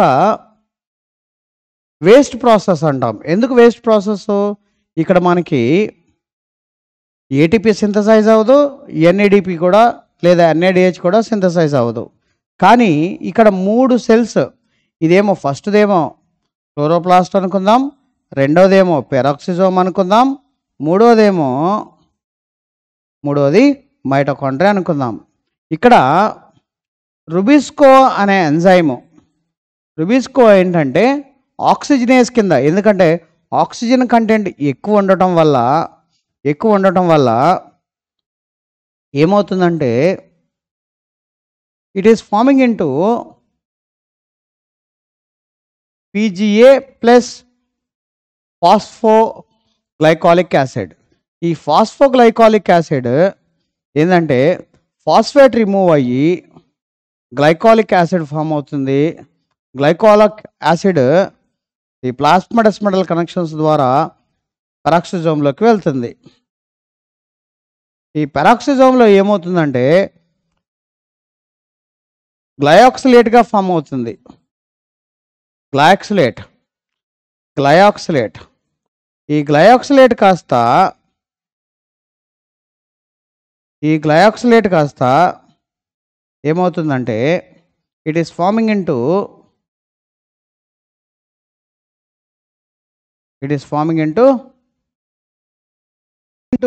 glycine. ఈ glycine ఏంటంటే మైటోకాండ్రియాకి glycine వెళ్ళి ఈ గ్లైసిన్ సెరిన్ కింద కన్వర్ట్ అవుతుంది.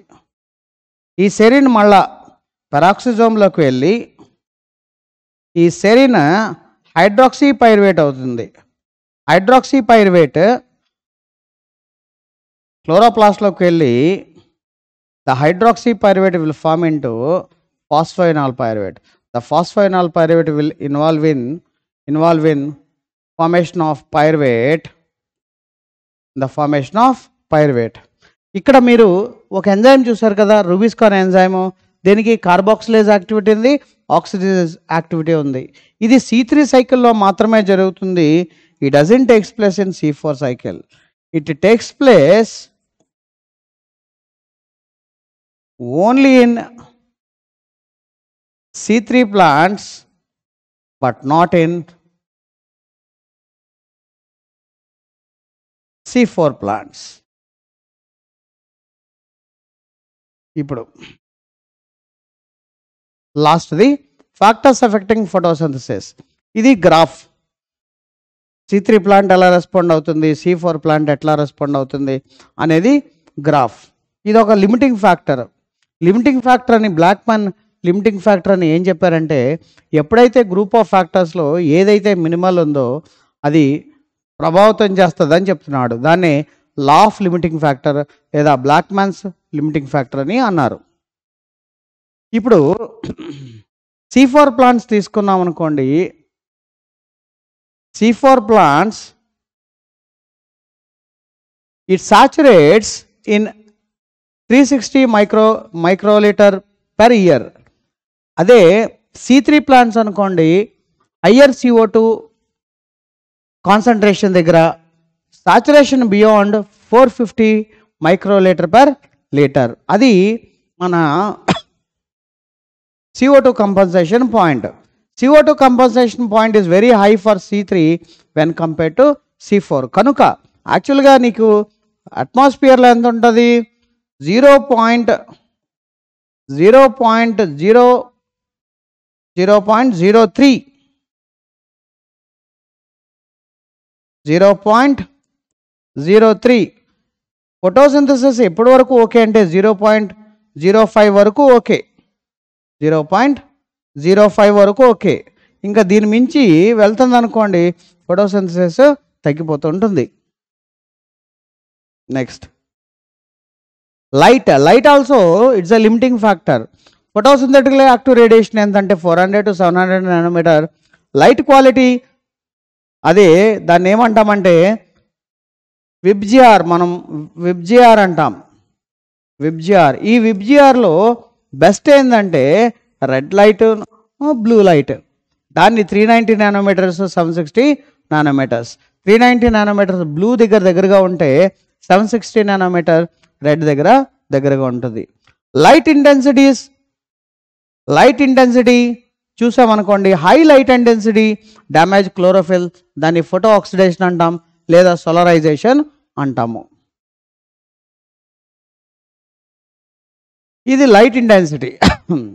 ఈ లైట్ ఇంటెన్సిటీ ఇది రేట్ ఆఫ్ ఫోటోసిన్సిస్. నీకు రేట్ ఆఫ్ ఫోటోసిన్సిస్ ఈ గ్రాఫ్ ఏం చెప్తుంది? As the light intensity increases the rate of photosynthesis also increases.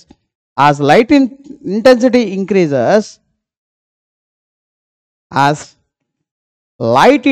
increases,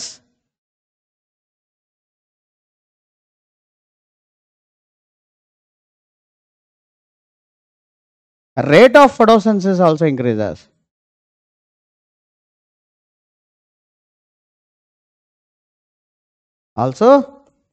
increases. ఇప్పుడు టెంపరేచర్, ఇది ఆప్టిమమ్ టెంపరేచర్. దీన్ని ఏమంటామంటే ఆప్టిమమ్ టెంపరేచర్ అంటాం. Optimum temperature. అదే C3 ప్లాంట్స్ అనుకోండి 25 to 35 డిగ్రీ సెంటిగ్రేడ్. అదే C4 ప్లాంట్స్ అనుకోండి 35 to 45 డిగ్రీ సెల్సియస్ అంటాం. ఎందుకు? Affinity of rubisco for CO2 is reduced in low temperature. C4 plants respond to higher temperature. C4 plants higher temperature కూడా respond అవుతూ ఉంటాయి. అట్లానే last చూసామనుకోండి, water stress cos స్టొమాటో to close and water stress also makes leaves to wilt. So water also limiting factor. ఇది water చాలా రియాక్షన్స్కి ఉపయోగపడుతుంటుంది. ఇప్పుడు మనం previous year questions చూద్దాం. Who described the first action spectrum of photosynthesis? ఎవరు describe చేశారు action spectrum? TW Engelmann. Mark the incorrect match with relation to the color of the pigments in the chromatogram. Chlorophyll A ఇది కరెక్టే, chlorophyll B ఇది కూడా కరెక్టే, xanthophylls ఇది wrong. So option ఇది false statement. ఇది కరోటిన్ ఇది కరెక్టే. Next, in case of chromatium, hydrogen donor for photosynthesis is H2S. Next, product of light reaction are ATP and NADPH2. Correct. Next, where does dark reaction of photosynthesis takes place? Stroma of the chloroplast. Correct. During photosynthesis, the site for light reaction is thylakoid of the chloroplast. Light reaction is the grana. Next, oxygen evolved during photosynthesis in chlorella comes from water. Select the correct equation for photosynthesis. First one, 6 molecules CO2. Right. Dash showed that in the presence of sunlight only the green parts of the plants could produce oxygen. John Ingenhouse. Read the following statement and choose the correct one. Carotenoids product chlorophyll A from photooxidation. Correct adi.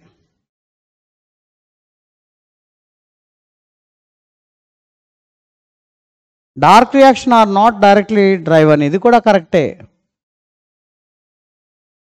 Chlorophyll A molecule shows maximum absorption in red. Idi correct. Idi false statement. So A, B, C are correct. Next question chudam. Mark the correct option regarding accessory pigment molecules. Consist of reaction center, xanthophylls and carotenoids. Consist of chlorophyll B. Idi false statement. Consist of chlorophyll B, xanthophylls and carotenoids. Idi true statement. Absorb a wide range of wavelength. Idi kuda true statement. So option, fourth option. The photochemical phase of photosynthesis includes water splitting, correct, light absorption, correct, oxygen release, correct, synthesis of NADH, synthesis of starch undadu, all except E. Action spectrum of photosynthesis corresponds closely to absorption spectrum of chlorophyll A. Tarvata products of మళ్ళీ వచ్చింది products of light reaction ATP and NADPH. Where does dark reaction storm of the chloroplast. Pigment molecule present at the reaction center PS1 and PS2 respectively are chlorophyll A and chlorophyll A. Tarvata during photosynthesis the site for light reaction గ్రానాలో జరుగుతుంది thylakoids of the chloroplast. Read the following statement and choose the correct option. Carotenoids protect the chlorophyll A from photooxidation. Is it true? Dark reactions are not directly light driven. Is it true? Chlorophyll a molecule shows maximum absorption at red end. Is it true? Light harvesting complex are composed of hundreds of pigment molecules bound to lipids only. Is it false? So correct statement A, B, C. PS2 the reaction center chlorophyll A absorption peak at 680 nanometer and red light. Next question. The photochemical phase of photosynthesis includes ఇప్పుడు వచ్చింది కదా all except E. The process of cyclic phosphorylation in green alga synthesis only ATP.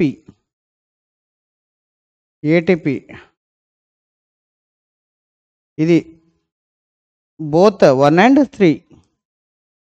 The protons and oxygen formed during photolysis of water are released. The protons and oxygen formed during photolysis within the thylakoid lumen. The electrons released during splitting of water are used to replace electrons removed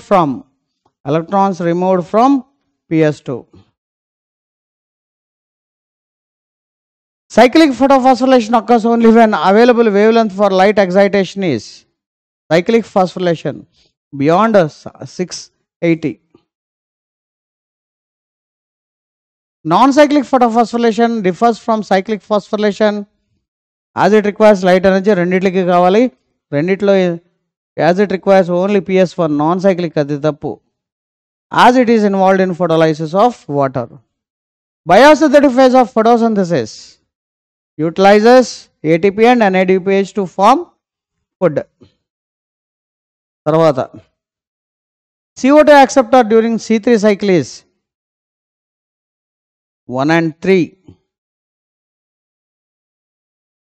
Chemi-osmotic hypothesis explained by Peter Mitchell and explain how ATP synthesis. So option 4. What would be the total number of turns? Calvin cycle. Calvin cycle 6. Which of the following steps of C3 cycle is crucial step for continue of the cycle uninterrupted? Regeneration of RUBP. The most abundant enzyme on earth, adi Rubisco enzyme, much greater affinity for CO2 than O2.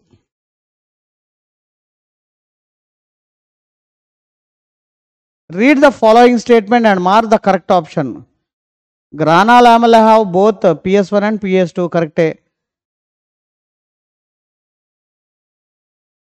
pH inside the thylakoid lumen decreases when H proton gradient is established across thylakoid membrane, correct. During reduction of NADPH2, protons are removed from thylakoid lumen, adi tappu. Melvin Calvin used radioisotope of C14 in a dicot plant, adi tappu. So option 1 and 2 are correct.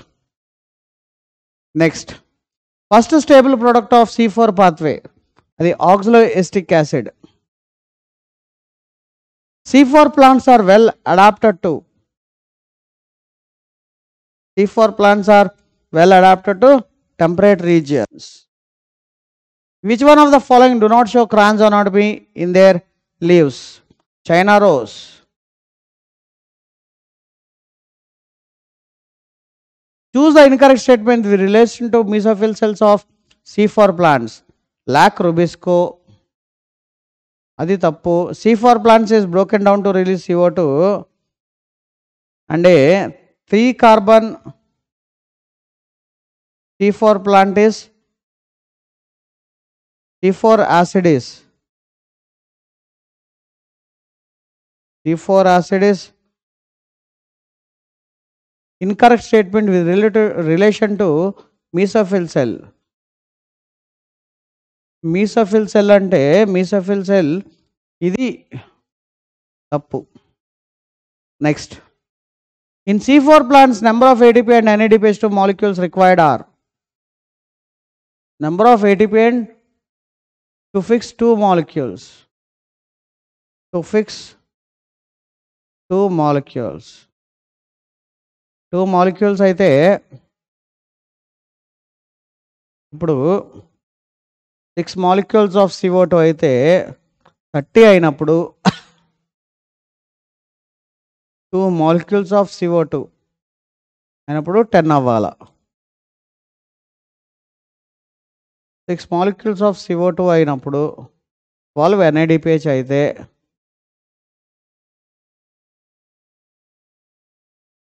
2 molecules of CO2 అయినప్పుడు 4 NADPH అవ్వాలా. అయితే ఇది.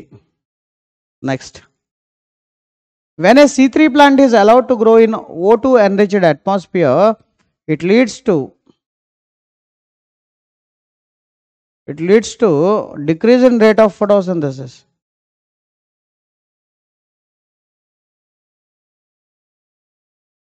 O2 enriched. Light saturation occurs at dash of the total sunlight available to plants. Adi 10%.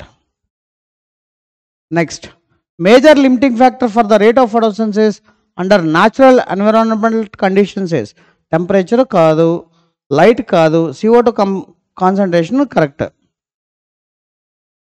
Choose correct statement with relation to the Rubisco. Binding of CO2 and active site is not competitive kaadu. Can bind to oxygen and CO2 with equal affinity. Participate in photorespiration. This is the correct statement. Next, choose the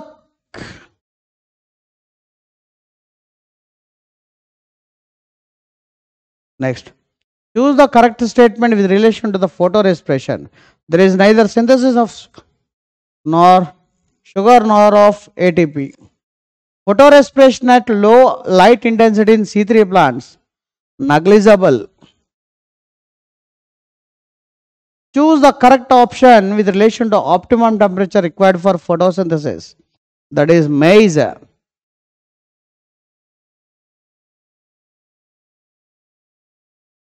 Choose the correct option of C4 plants. Initial carboxylation occurs ఇది true statement.